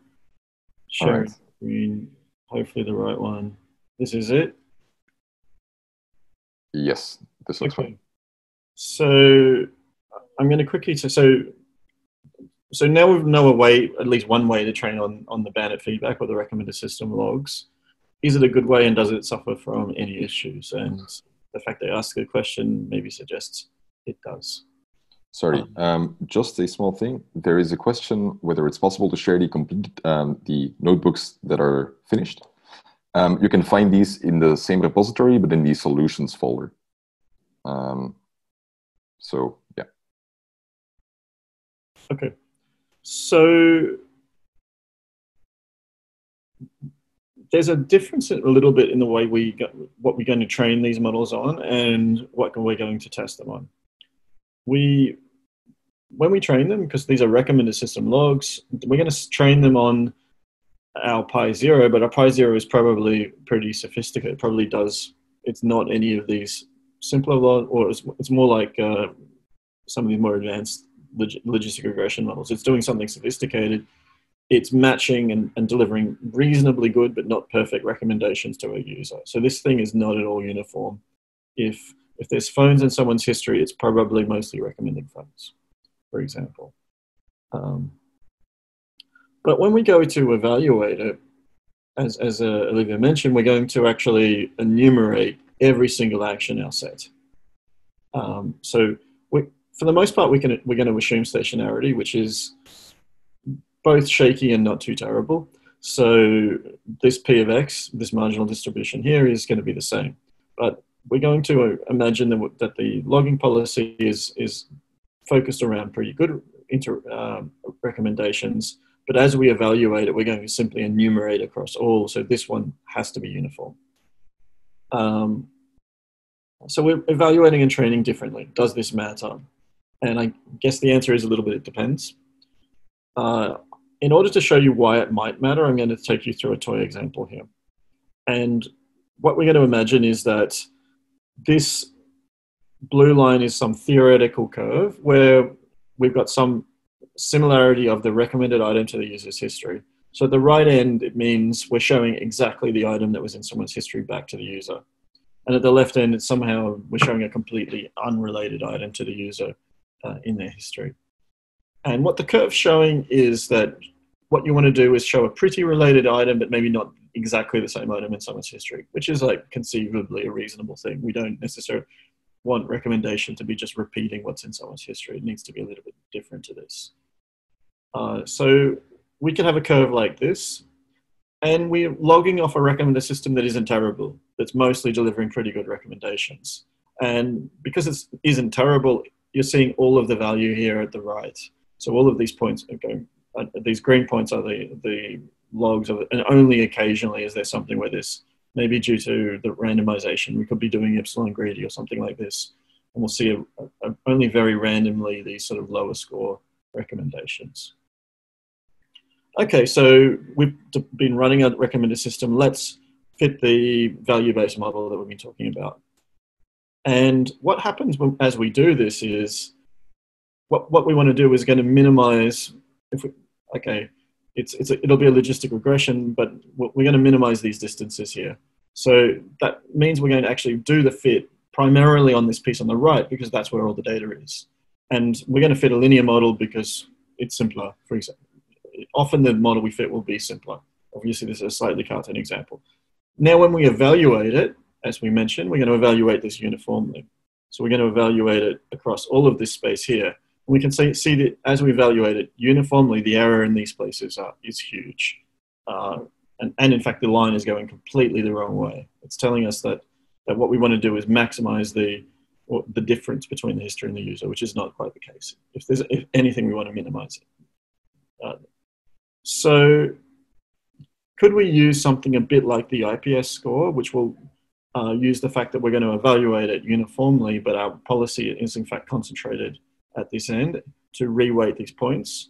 And when we do this, what we're going to do is really put very high weight on this point here, high weight here, and these points out here much lower weight. And if we were to do this, we end up with something that looks like this, which is much more reasonable. And this is what we call the covariate shift problem with recommendation. It only occurs, so this is a kind of a subtle and in some ways surprising thing. It only occurs if you're underfitting a model and using maximum likelihood. And usually you would actually do these same things. Usually when you're using maximum likelihood, you're restricting the capacity of the model so you do not have too much variance, and as a consequence, you will underfit a little bit. So if you had a perfect predictor, then perhaps you shouldn't make any care at all about if this changes. The issue is you probably will not have a perfect predictor, and especially not if you're using maximum likelihood. It really is going to force you down a Bayesian approach to do this. So in these cases, if you're using maximum likelihood, there is a potential problem by doing this due to this covariate shift.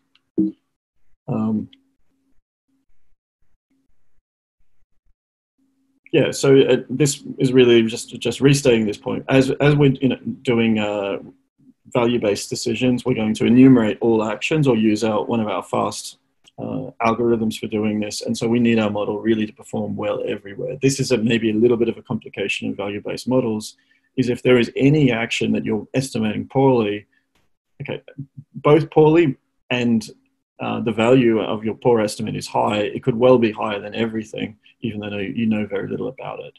And that's not what you want. And so this is one of the major risks of using these value-based recommender systems trained off the banded feedback like this. And there's a second problem, which is quite related to this, known as the optimizer's curse. And we're going to see this in part 2. So we're tidying a bit over time, but this is actually, in fact, really wrapping up part 1 here. So we've seen that how the classical recommender system setting differs from real world, and how RecoGym can be used to build and evaluate recommendation agents, and perhaps why it might be, despite the fact it's simulated, better than using standard test data sets. We've also started to look at value-based methods, and we've highlighted some perhaps dangers or risks of using them. So I'm not going to tell you too much about part 2 because it's about to start and you're about to have a break, but it's exciting. We can start again, and I don't know if people are gonna rejoin later. So I hope everybody had a nice break. I'm gonna share my screen again.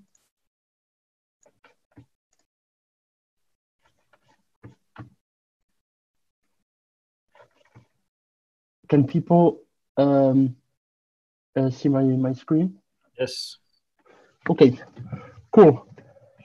So welcome back, everyone. So just as a reminder, in the first part, David and Olivier talked about the difference between what we call classic and modern recommendation. So basically, recommendation as autocomplete versus recommendation as actually an intervention policy. Talks a bit about recommendation reward modeling via point estimate, maximum likelihood models, and they started talking a bit about the shortcomings of these classical value-based methods. Now we're gonna start shifting towards more of a policy learning approach. We're gonna first introduce just some concepts and notations, and we're gonna start fixing afterwards all the issues that we saw previously. And then we're gonna conclude. So without further ado, I think we can go. So like we said before, first part, likelihood-based models of bandit feedback. So basically predicting the reward that we're gonna get from a pair user state and recommendation. And from that, we built basically value-based solutions that just compute for each user the predicted reward for all potential recommendations, for all potential actions, and just take the one that basically maximizes the reward. And now we're going to choose at a different way to choose actions, which is to directly learn the decision, a function that maps the user states to an action. So instead of modeling the reward first and then deriving like a policy indirectly from this value function, we're going to learn a policy directly that maps user state to action. We call this mapping a policy. And the methods for optimizing it are going to be called policy optimization or policy search methods. Just to drive home a bit more the analogy, so value-based models are like driving instructors. So every action of the student is evaluated. Policy-based models are actually more like driving a car. So you don't stop and evaluate each possible action. You just drive, you just put a higher mass on the action you're gonna take. So there are two main approaches, at least from the ones that we're gonna talk about. So contextual bandits are a class of policy models where the state, for instance, in our case, the user state, is not dependent on previous actions he took, but only on his current context. Again, context is a vague term. It depends on how we actually encode it. We're going to see afterwards examples, and actually we did see examples in the case of likelihood models. So we just model the user history in some sense, and the reward is only dependent on this and is immediate. Whereas in the reinforcement learning setting, which is more general and more complex, the state definition takes into account previous actions. So an action, we get a reward from it, but it also transitions the user into a new state. And the reward is also delayed. It can be like not immediate, so it's gonna create additional credit assignment issues. So this is just a picture to drive home the difference. So in contextual bandit settings, we don't model these state transitions, whereas in RL we do. We're gonna focus actually on contextual bandit setting for our case. It's a good match for learning recommendation policies, because in most cases, each recommendation has an independent effect conditioned on the user state. Again, it depends on how actually we model the user state. It simplifies a lot of things, and we do not have then to optimize for sequences of recommendations.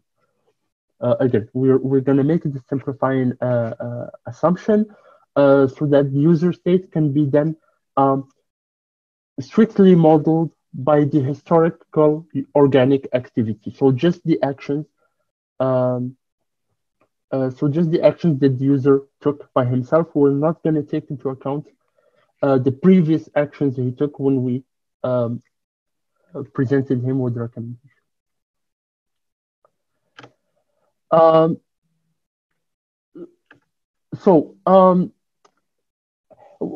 Here, like one of the like some of the issues we could have in deploying like reinforcement learning algorithms in real world application where exploration and learning is actually costly, like a case of an actual production recommender system.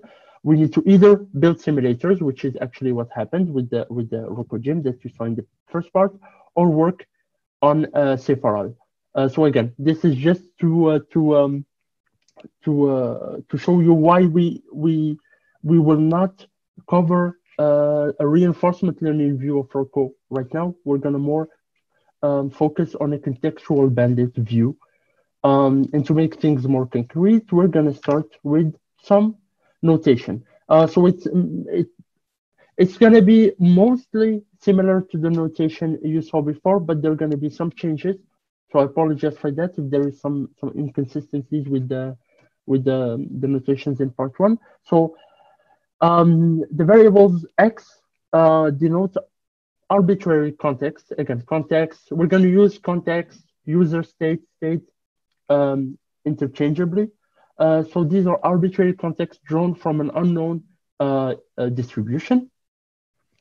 Y denote the actions available or the actions of the decision maker, and the policy pi, like previously, is just a mapping, a mapping between a context action pair, XY, and the probability distribution, pi is a mapping between the context and a probability distribution in the action space. So for a given context action pair xy, the quantity pi y known x will just be the probability of actually taking the action y when presented with the context x.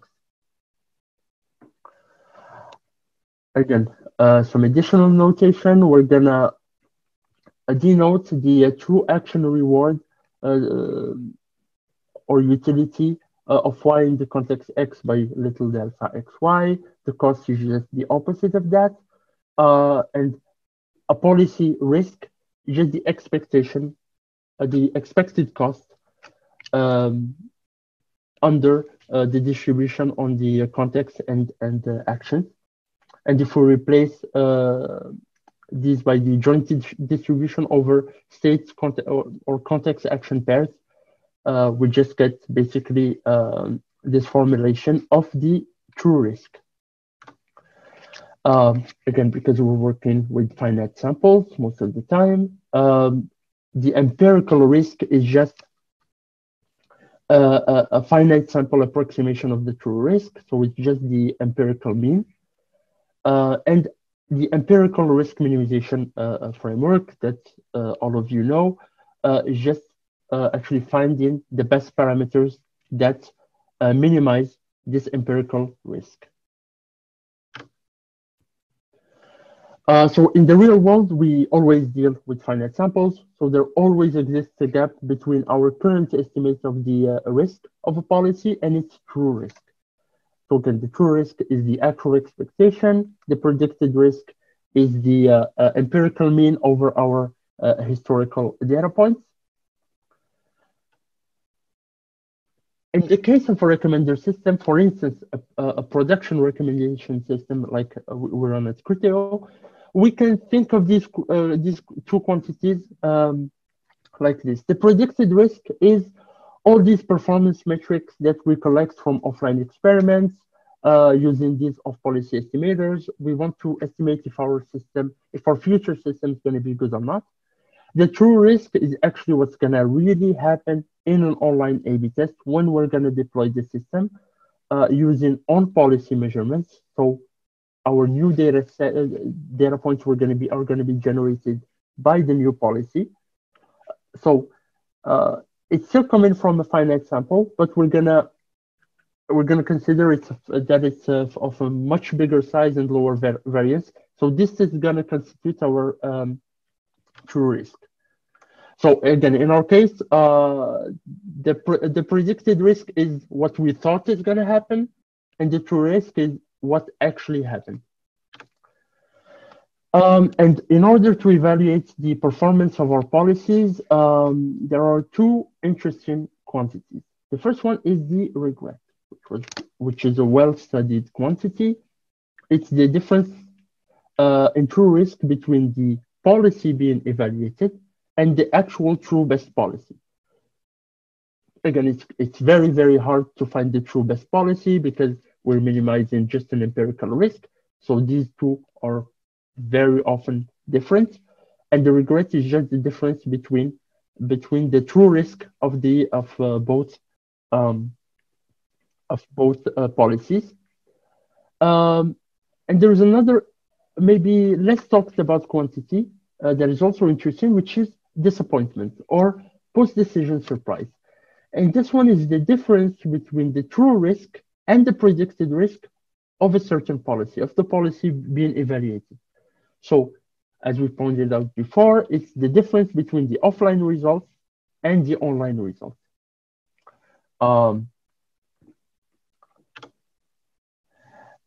Using our new notation, so David talks about one of the shortcomings of value-based methods, which is a covariate shift. Now we're gonna just talk briefly about a second one, which is optimizer's curse, which tells us that the disappointment of ERM-based decisions, the ones that we saw in part one, is always positive. So it means that we are always, in some sense, overestimating how good a policy based on ERM is. So again, if the policy being like the best policy using ERM is different from the true best policy, this disappointment is strictly positive. So this is just a sketch of the proof. You probably need to add some expectation there for it to make completely sense. So a lot of the traditional theoretical work in bandits and reinforcement learning focus on actually like getting good bounds and guarantees on regret. But more recently, researchers have started to look at bounding disappointment. In our course, well, in the rest of the course, we're gonna show why this is important and how it can improve our overall performance. So now we're gonna start switching a bit from the value. So now we presented the second shortcoming. We talked a bit about disappointment. Before I go on, are there any questions up until now?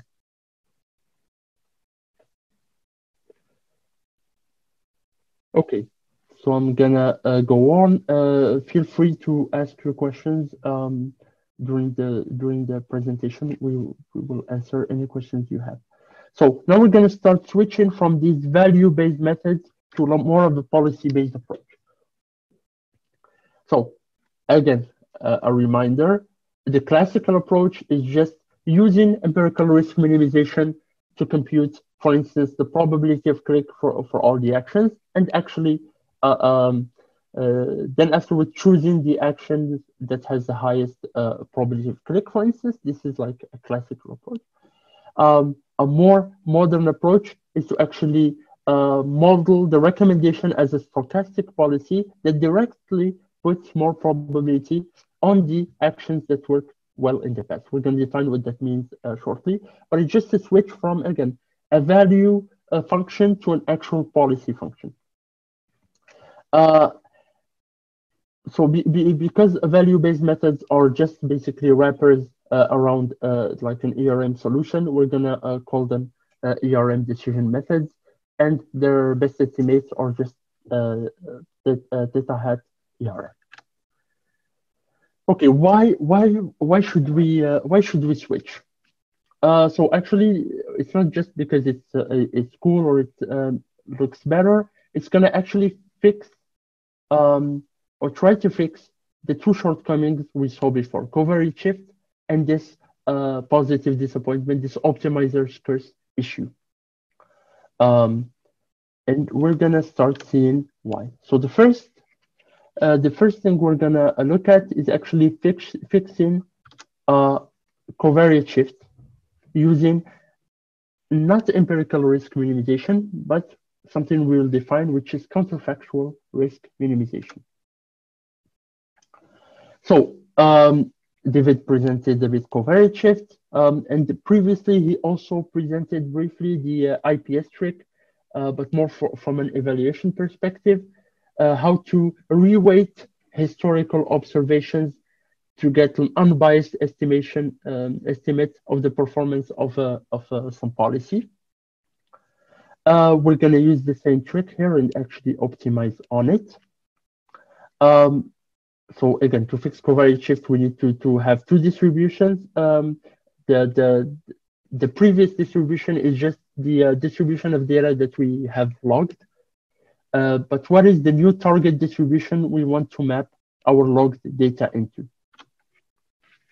In the case of a value-based model, before moving on to a policy-based solution, because at each moment we want to take a decision, we actually predict for each possible action what the reward will be, and then afterwards getting an action from that. We need all our estimates in some sense to be good. We need to be uniformly good everywhere. So our new distribution is actually uniform.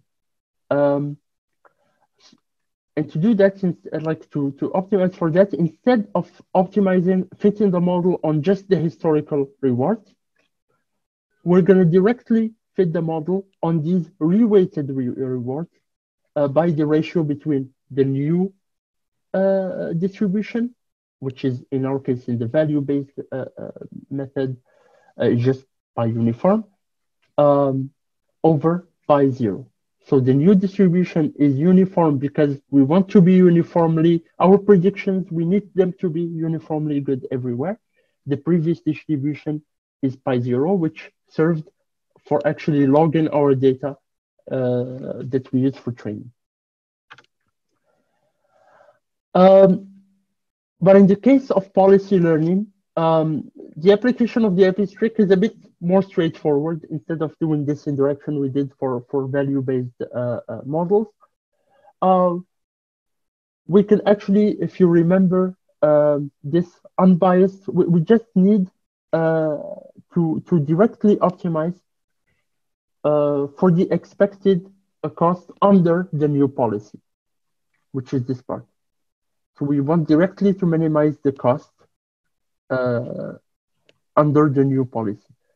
And if we just, again, use the importance sampling trick, this will give us, and again, because we only have data using pi 0, not pi theta, we actually reweight the quantity we want to take the expectation of by the ratio between the new policy pi theta and the login policy pi 0. And this will be called a counterfactual risk estimator. So right now we're not just using a normal, like in some sense, expectation, like expectation of just the cost. Now it's the expectation of a reweighted cost. And the empirical counterfactual risk estimator is again just a finite sample approximation. Again, instead of minimizing just the average cost, now it's going to be the reweighted average cost, reweighted by the ratio of probabilities between the new policy pi theta and the previous login policy pi 0. So this is an unbiased estimator of the true risk of the policy. So this is what we wanted. That's very good. But if you look at this quantity here, it seems a bit weird, and it can actually give us some problems because this estimator has unbounded variance, because this that we call propensity ratio between the action and the login policy can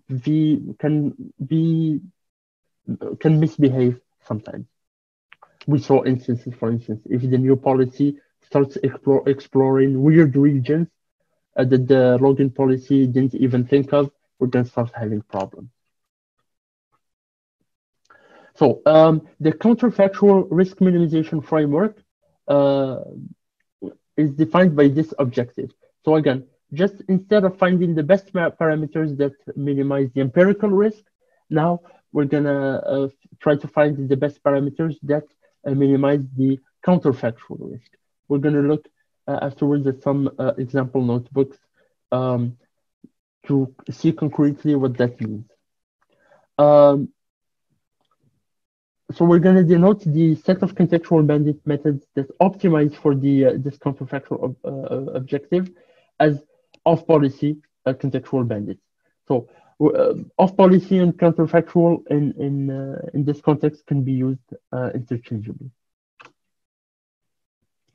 So like I said before, if the new policy pi theta explores almost unknown regions of the previous policy, basically where pi 0, the probability that the login policy put on some action was very, very, very small, and our new policy puts maybe a reasonable probability on it, the weight will be very, very, very big, and this can lead to a very, very noisy estimator, an estimator with very high variance. So there are multiple ways to solve that. One simple way that might even seem a bit simplistic, but it's actually used a lot in practice, is just clipping the weights, just replacing the ratio, the IPS, the ratio of propensity scores by the minimum between some well-chosen constant m and the ratio. We won't have an unbiased estimator anymore, but it's going to be one with lower variance. So again, like always, we'll have a bias variance trade-off. The estimator has other problems that are detailed in the papers that we're going to put in the bibliography and even in the full slides that David posted. But we're going to limit ourselves just to this problem for now.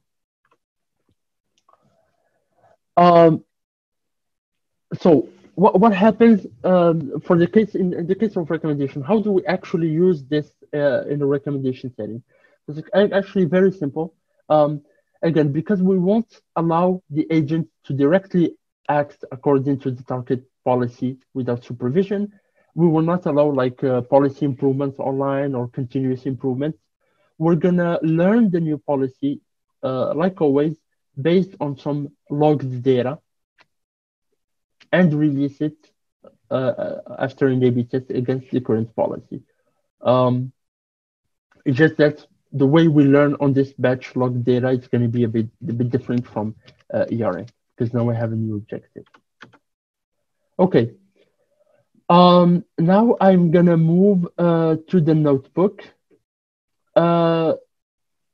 So it's going to be very similar to the likelihood, well, quite similar to the likelihood notebook you saw before, still in the RecoGym environment. It's just that now we're going to be actually optimizing for the CRM objective instead of the ERM objective that just a simple logistic regression was doing. And again, we're going to have a stochastic policy. So we're going to parameterize this policy by just like a softmax over basically over the, we're going to just get like a distribution on the actions.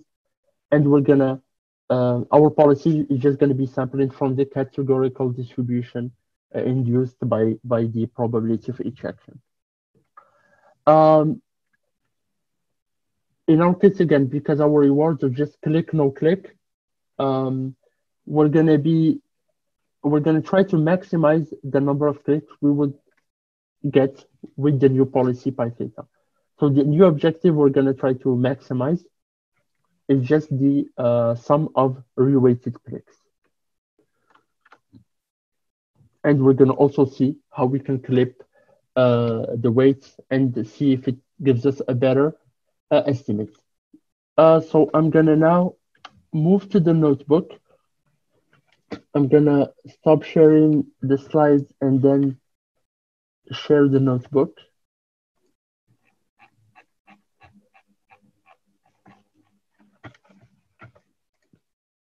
And boom, boom, boom. Can everybody see my screen? Do you see the notebook? Yes. Okay. Cool. So, like in the first part, we're going to start with logging some data, right? We're going to add some exploration because this is necessary to get like some actual apply zero, basically some probabilities on actions.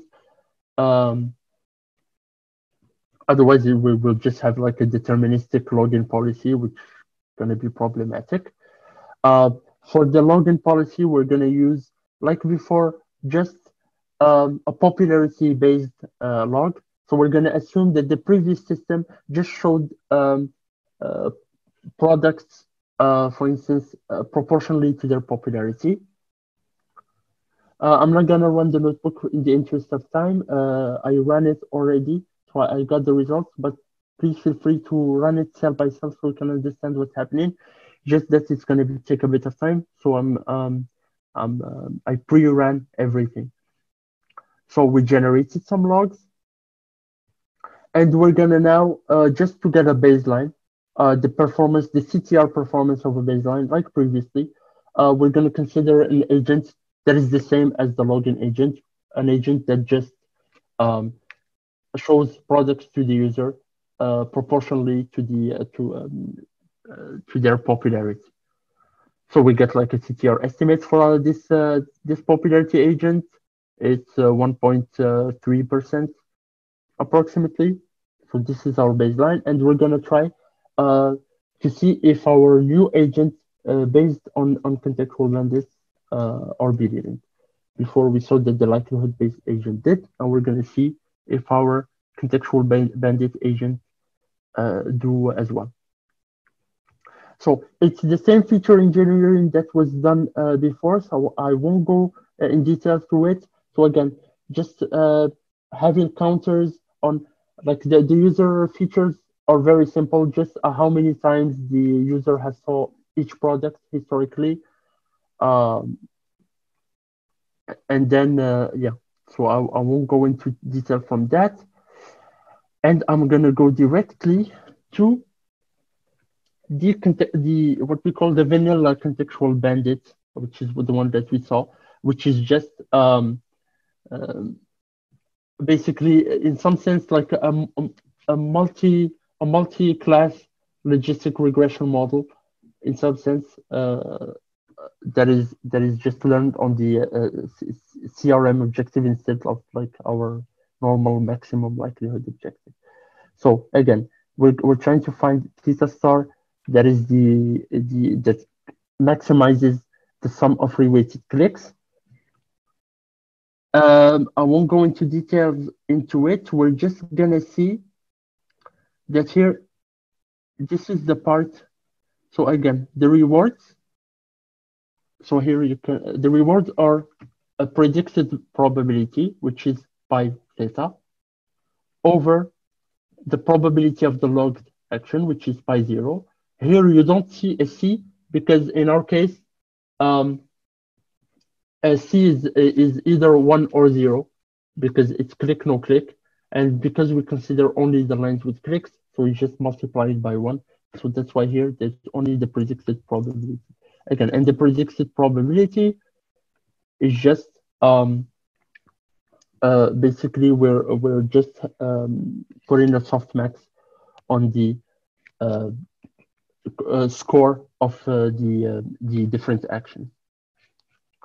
We're gonna look at then here we can clamp or actually clip the weights, which in our case are here the rewards to some max weight. Again, we're gonna add some bias just to make sure that this quantity does not explode. And the rest is pretty normal. This is the most important part. Just how do we model our loss function? The rest is just basically optimization. And if we run, if we train this agent and compare it to the previous popularity-based agent, we can see that it's a bit better, which is what is expected. So this is one without clipping. So just a contextual bandit agent without clipping. Now we're going to take one where we actually clip the weights to a quantity like 100 here. Then it needs to be well chosen. There are ways in the papers. You will see different ways to actually choose this constant. We're going to train our clamped contextual bandit agent. We're going to compare it to the two others. We're going to run like a simulated A/B test in RecoGym, and we see that it's actually much better than the two previous ones because of this, because it solves partially this variance issue. Any questions up until now? I really invite you to take a look at the.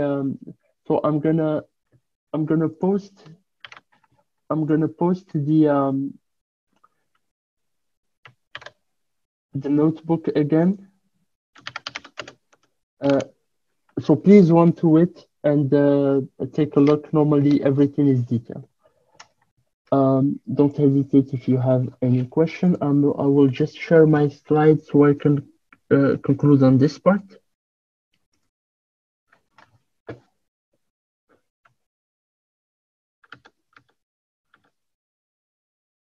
So So CRM, the whole thing, the reason we saw CRM and then the contextual bandit agent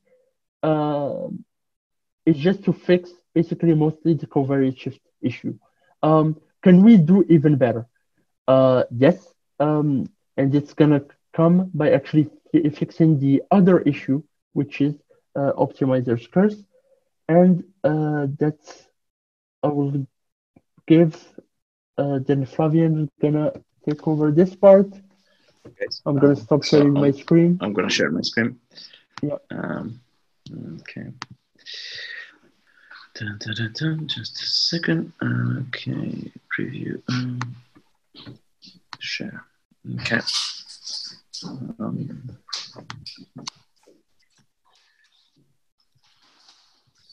let's get going. So let me go to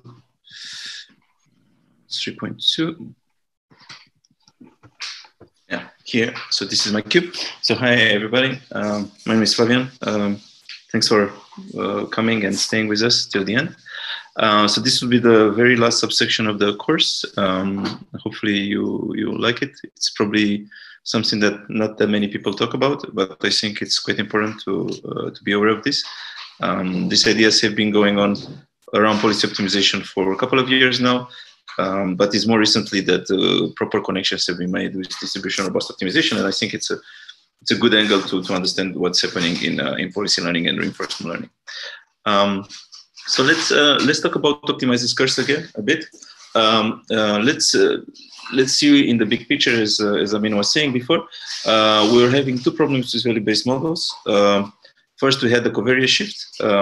So we solved this by moving to an IPS-based objective. And now we have another problem. We have the optimizer's curse, right? And that's what we want to do. It's to fix it too.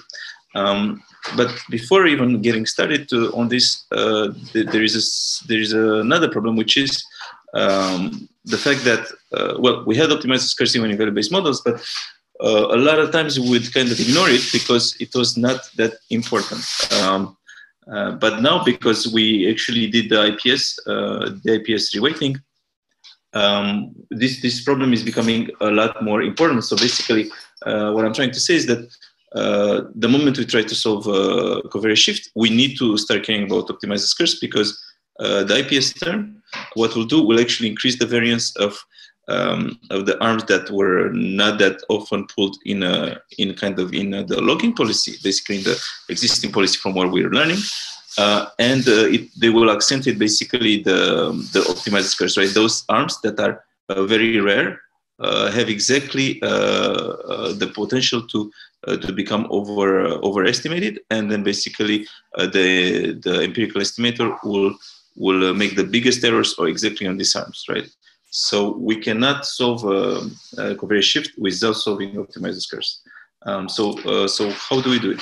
So again, let's go back to the definition of optimized curse.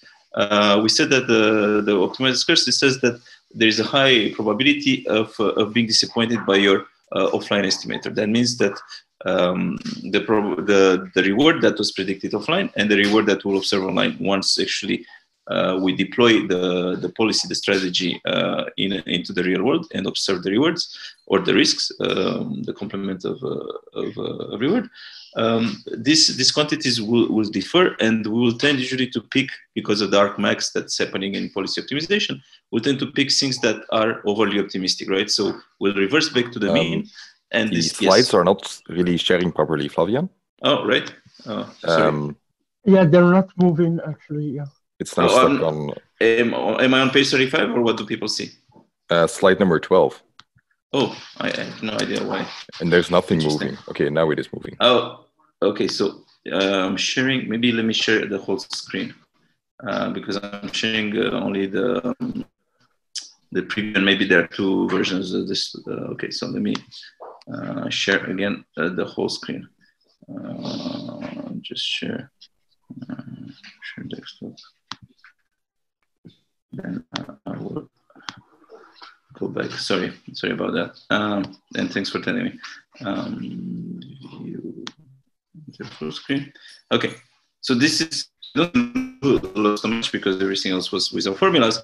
So we're saying that basically this is the problem, right? We're trying to get control over the optimized curves, which is basically we want to bound the probability of having basically a policy that when rolled out, it's way worse than we expected, right? So we want to limit this probability of having the discrepancy between offline and online performance. And we want this probability of having still discrepancies to be bounded. So we're saying, okay, we're allowing some discrepancies, but we want the probability of the discrepancy to be on the wrong side to be bounded by a small quantity delta. So this is basically solving optimized scarcity. If we had this, we have a solution in place for policy learning that gives us this guarantee. We will call optimized curves solved. So we were looking for a method that does this, right?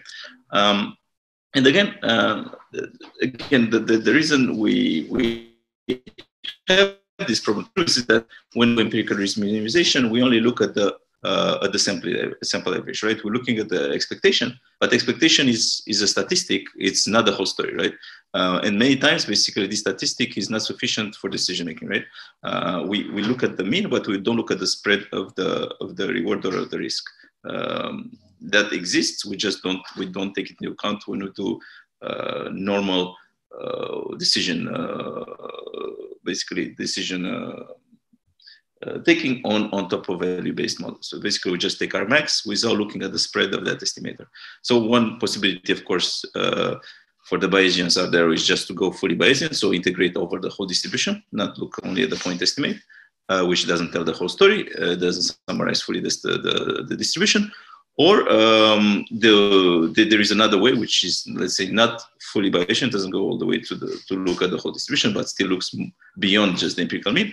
And this is ideas from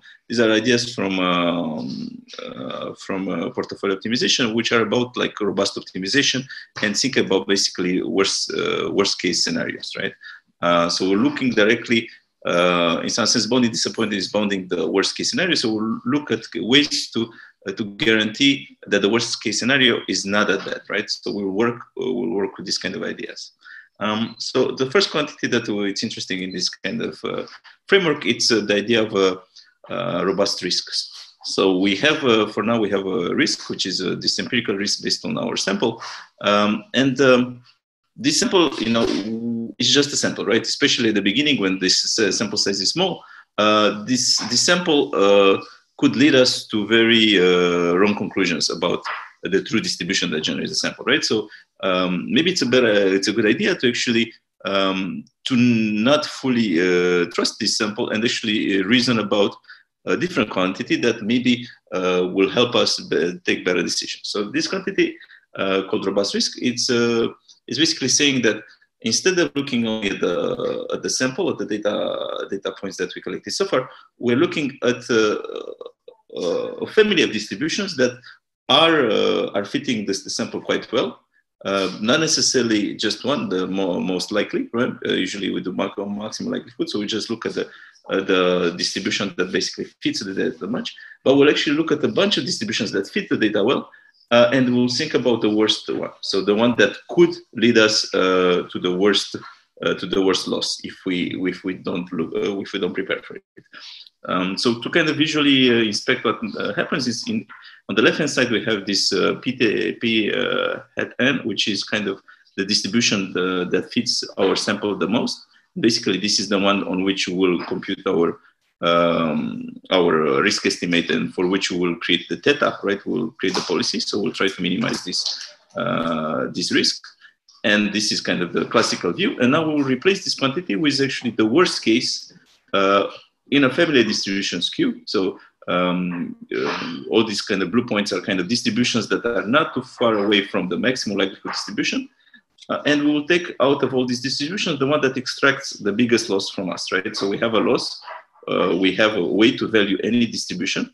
And we say that basically out of this family of distributions that fit well the data, Qmax is probably the most dangerous one for us. So we will actually fit our policy for the worst case in this distribution, right? And this distribution is usually defined by the by the distance epsilon. So that means that we only look at distributions that are epsilon close to the best distribution that fits the data. So we won't worry about distributions that are very unlikely to actually generate the data that we observe. But we will still allow a bit of degree of freedom. So we won't look only at the max distribution, because of course that's very likely not the true distribution as we will collect more data. Any of these things are very likely to, right? So now that we have this, okay, so one more thing that, again, these distances that we use to define the uncertainty balls, usually kind of the favored class of distances for this is the class of F divergences. And for those that are not familiar with that, they're in some sense a generalization of the KL divergence, right? So they are some form of functions that weight the odds ratios between P and Q with different weighting functions. The most kind of well known right now because of softmax and the cross entropy minimization is KL divergence, but there are others like reverse KL divergence, chi-square distance, and they're all F divergences. So this is what usually people use to define the uncertainty ball. And now going back to kind of our risk minimization objective, we replace the ERM one with the robust risk minimization one. So the overall problem is now a min-max problem, right? So we have first a max over the worst case distribution, right? So we'll reason with the worst Q possible in the uncertainty ball that fits the data, the Pn. And then on this robust risk, we will find the policy that makes the robust risk minimal, right? So we'll have a min-max problem. So it's harder computationally, but it gives us what we want, which is, of course, the bound on disappointment. So now we have, quite unsurprisingly, I would say we have the bound that we wanted. We solved the optimizer's curse, which basically says that now the probability of being disappointed by the DRO estimate is quite small, right? So this is, of course, if we think that in that uncertainty ball, the true distribution is captured inside the uncertainty ball. So if the true distribution of the reward is captured in that uncertainty ball, reasoning about the worst case distribution in that uncertainty ball will give us a bound on disappointment. So we won't overestimate the value of our policy with respect to reality, with real. So to contrast this with the ERM, basically ERM has basically asymptotic risk neutrality. That means basically ERM doesn't care if you underestimate or overestimate your value, as long as in the long run you get closer and closer, right? So basically, the ERM doesn't penalize for being optimistic. It has no preference on which side you or your error is. Is it overly estimating or underestimating? But for decision making, because we do this Rmax, we're actually more worried about overestimating because we want things that that work as promised. Okay, so another thing that's very nice about the arrow is that basically as we collect more and more data, the things that we would like to have, basically the asymptotic behavior is still there. So that means in the limit we have the two quantities that have been introduced, disappointment and regret. They are both basically minimized. So basically we will discover the optimal policy as n goes to infinity if we contain the optimal policy in the family of functions that we are trying to fit. And again, of course, the disappointment will go to zero as you get closer and closer to the optimal policy. So these are proofs that have been appeared a couple of years ago in Ducci. So I encourage you to read it. It's at the end of the course. There are a couple of references. Yeah, so one thing that we need to understand is that all of these things are asymptotic, right? So we know that basically we'll get the same in the same place that the ERM policy will get as n goes to infinity. But of course, the DRO objective will be less, basically, it will be risk aversive. So you can imagine that in some sense, on the way, the DR objective might take longer to discover the true policy, and we'll go to policies that are kind of playing it safe. That means that there is no free lunch. Of course, by having this additional constraint on risk aversiveness, it might take you longer to actually get to the true policy, but it might you might be able to go through intermediate policies that are still better in terms of worst case performance, which for real world systems is something that of course you care, because it's important to stay in the game. So you cannot have, for example, if you have a recommendation system that in the first phases it's horribly bad, you might not have customers on which to evolve your recommender system. So it's important that there is a minimum performance guarantee over time, and I think that's what we're realizing, that this is an important guarantee to have. Okay, so now we developed DRO, which is this this way of bounding disappointment. So basically solving optimized curve. So now let's basically plug it in our solution for the covariance shift, such that we get the two things together, right? So with CRM, we basically reweighted our sample to move it into kind of the new distribution in the acting policy distribution. And now basically, so this is the CRM loss, here LCRM in the bottom. And now we will basically sample points from a joint distribution that is now coming from a Q that's the worst case Q from this uncertainty ball, and then we'll minimize for that. Of course, this sounds very complex and sounds very intractable, and in the general case it is. So I want to, of course, say that for if you put this data to be any form of policy, any form of kind of neural net that you want there, and of course again the uncertainty ball can have very weird definitions. So in the general case, this is a very, very hard problem. This min-max problem, it's a very hard problem to optimize for. So of course, wanting to bound the optimized curves comes as a cost. But there's some good news, and this is where everything kind of comes to fruition. Is that in the case of coherent F divergences, which is a special class of F divergences, we can show that the robust risk, optimizing for the robust risk, it's not that far away from minimizing for empirical risk.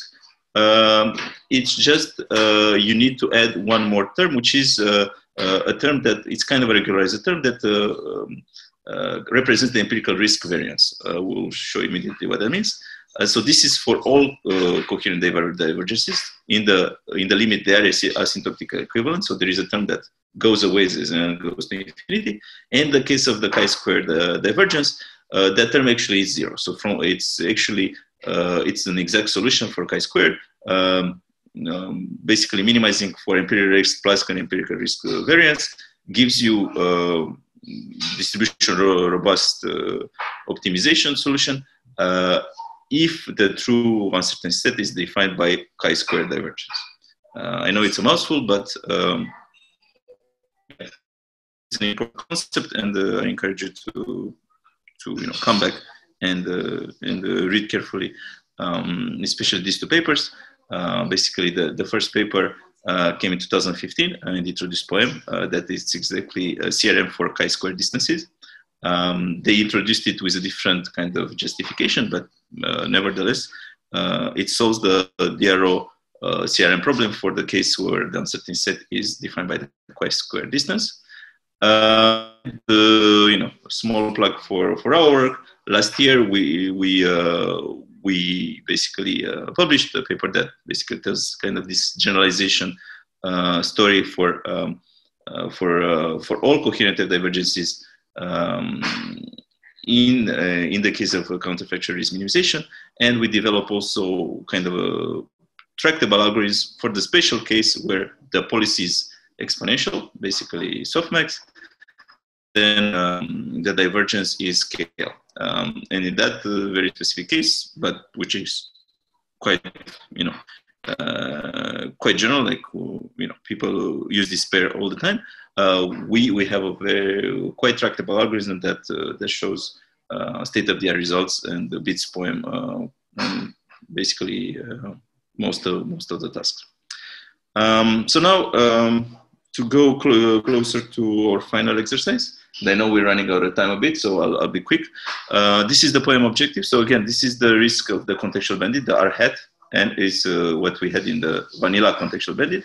And now we have this additional term, which is the variance term, which is the variance of this quantity. Basically, it's the variance of the IPS term. So what it means is that this objective will be minimized by a policy pi theta that is close to from pi 0, so that this IPS term doesn't explode, so this IPS doesn't become big, so this new policy is not far. So it means that you can improve on the previous policy, but only by making pulling arms more often, only in places where those arms are already pulled reasonably often. So you cannot create a policy that is super far from the old policy, just because that means that the uncertainty on the parts that the new policy seeks to improve it's just too high. So we don't have sufficient information to go there and to guarantee that we're not going to overestimate the performance. This is the last exercise. I guess one question for the participants: are you willing to stay 2 or 3 minutes to go over the last exercise? I'd like to know what you guys think. Is everybody okay with that? In the meantime, I'll stop sharing. Yeah, exactly. I'll stop sharing. And of course, let us know if you have any questions. Okay. Did you find it? Okay. I did post share. Is that sufficient? Can you share again or not? Or no, I cannot share. Stop share. Yeah, okay, you need to stop share. Done. Okay, done. Okay, so I'll just share the rest. It's in the same notebook as before. The same notebook with the contextual bandit setting. So you'll find a part like a new class, a new agent called poem contextual bandit. And the only thing that's going to change is the loss. Whereas before we optimized for this CRM objective, this reweighted reward, like the sum of reweighted reward kind of objective, which is actually right here. If you remember, pi theta over pi. Everybody can see, by the way. Everybody can see the notebook, right? Yes. Yeah. I should have asked too. Yeah. Pi theta over pi 0.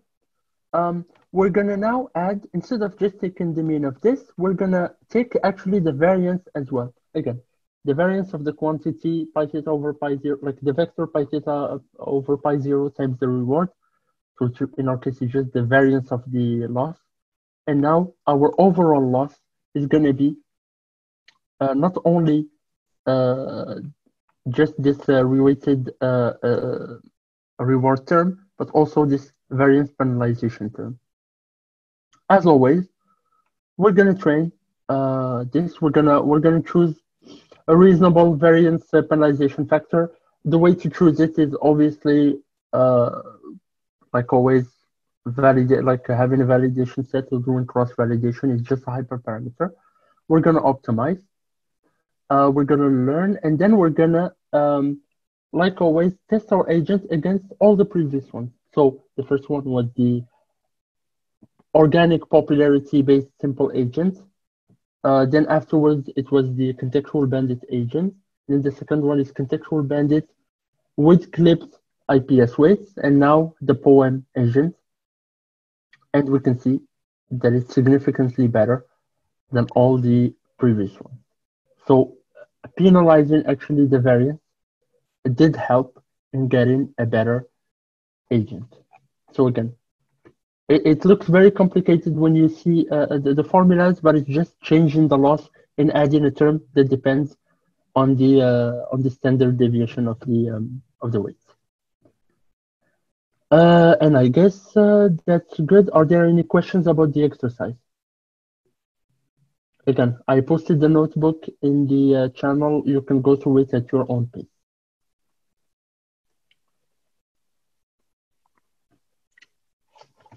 I guess there are no questions. I guess we're done. Thank you guys for attending. Any last questions? Any, comments? We welcome the comments here or via Slack or via email. We'd like to know what did you guys think if you liked it. Yeah. So hopefully you guys enjoyed and it made sense, most of it.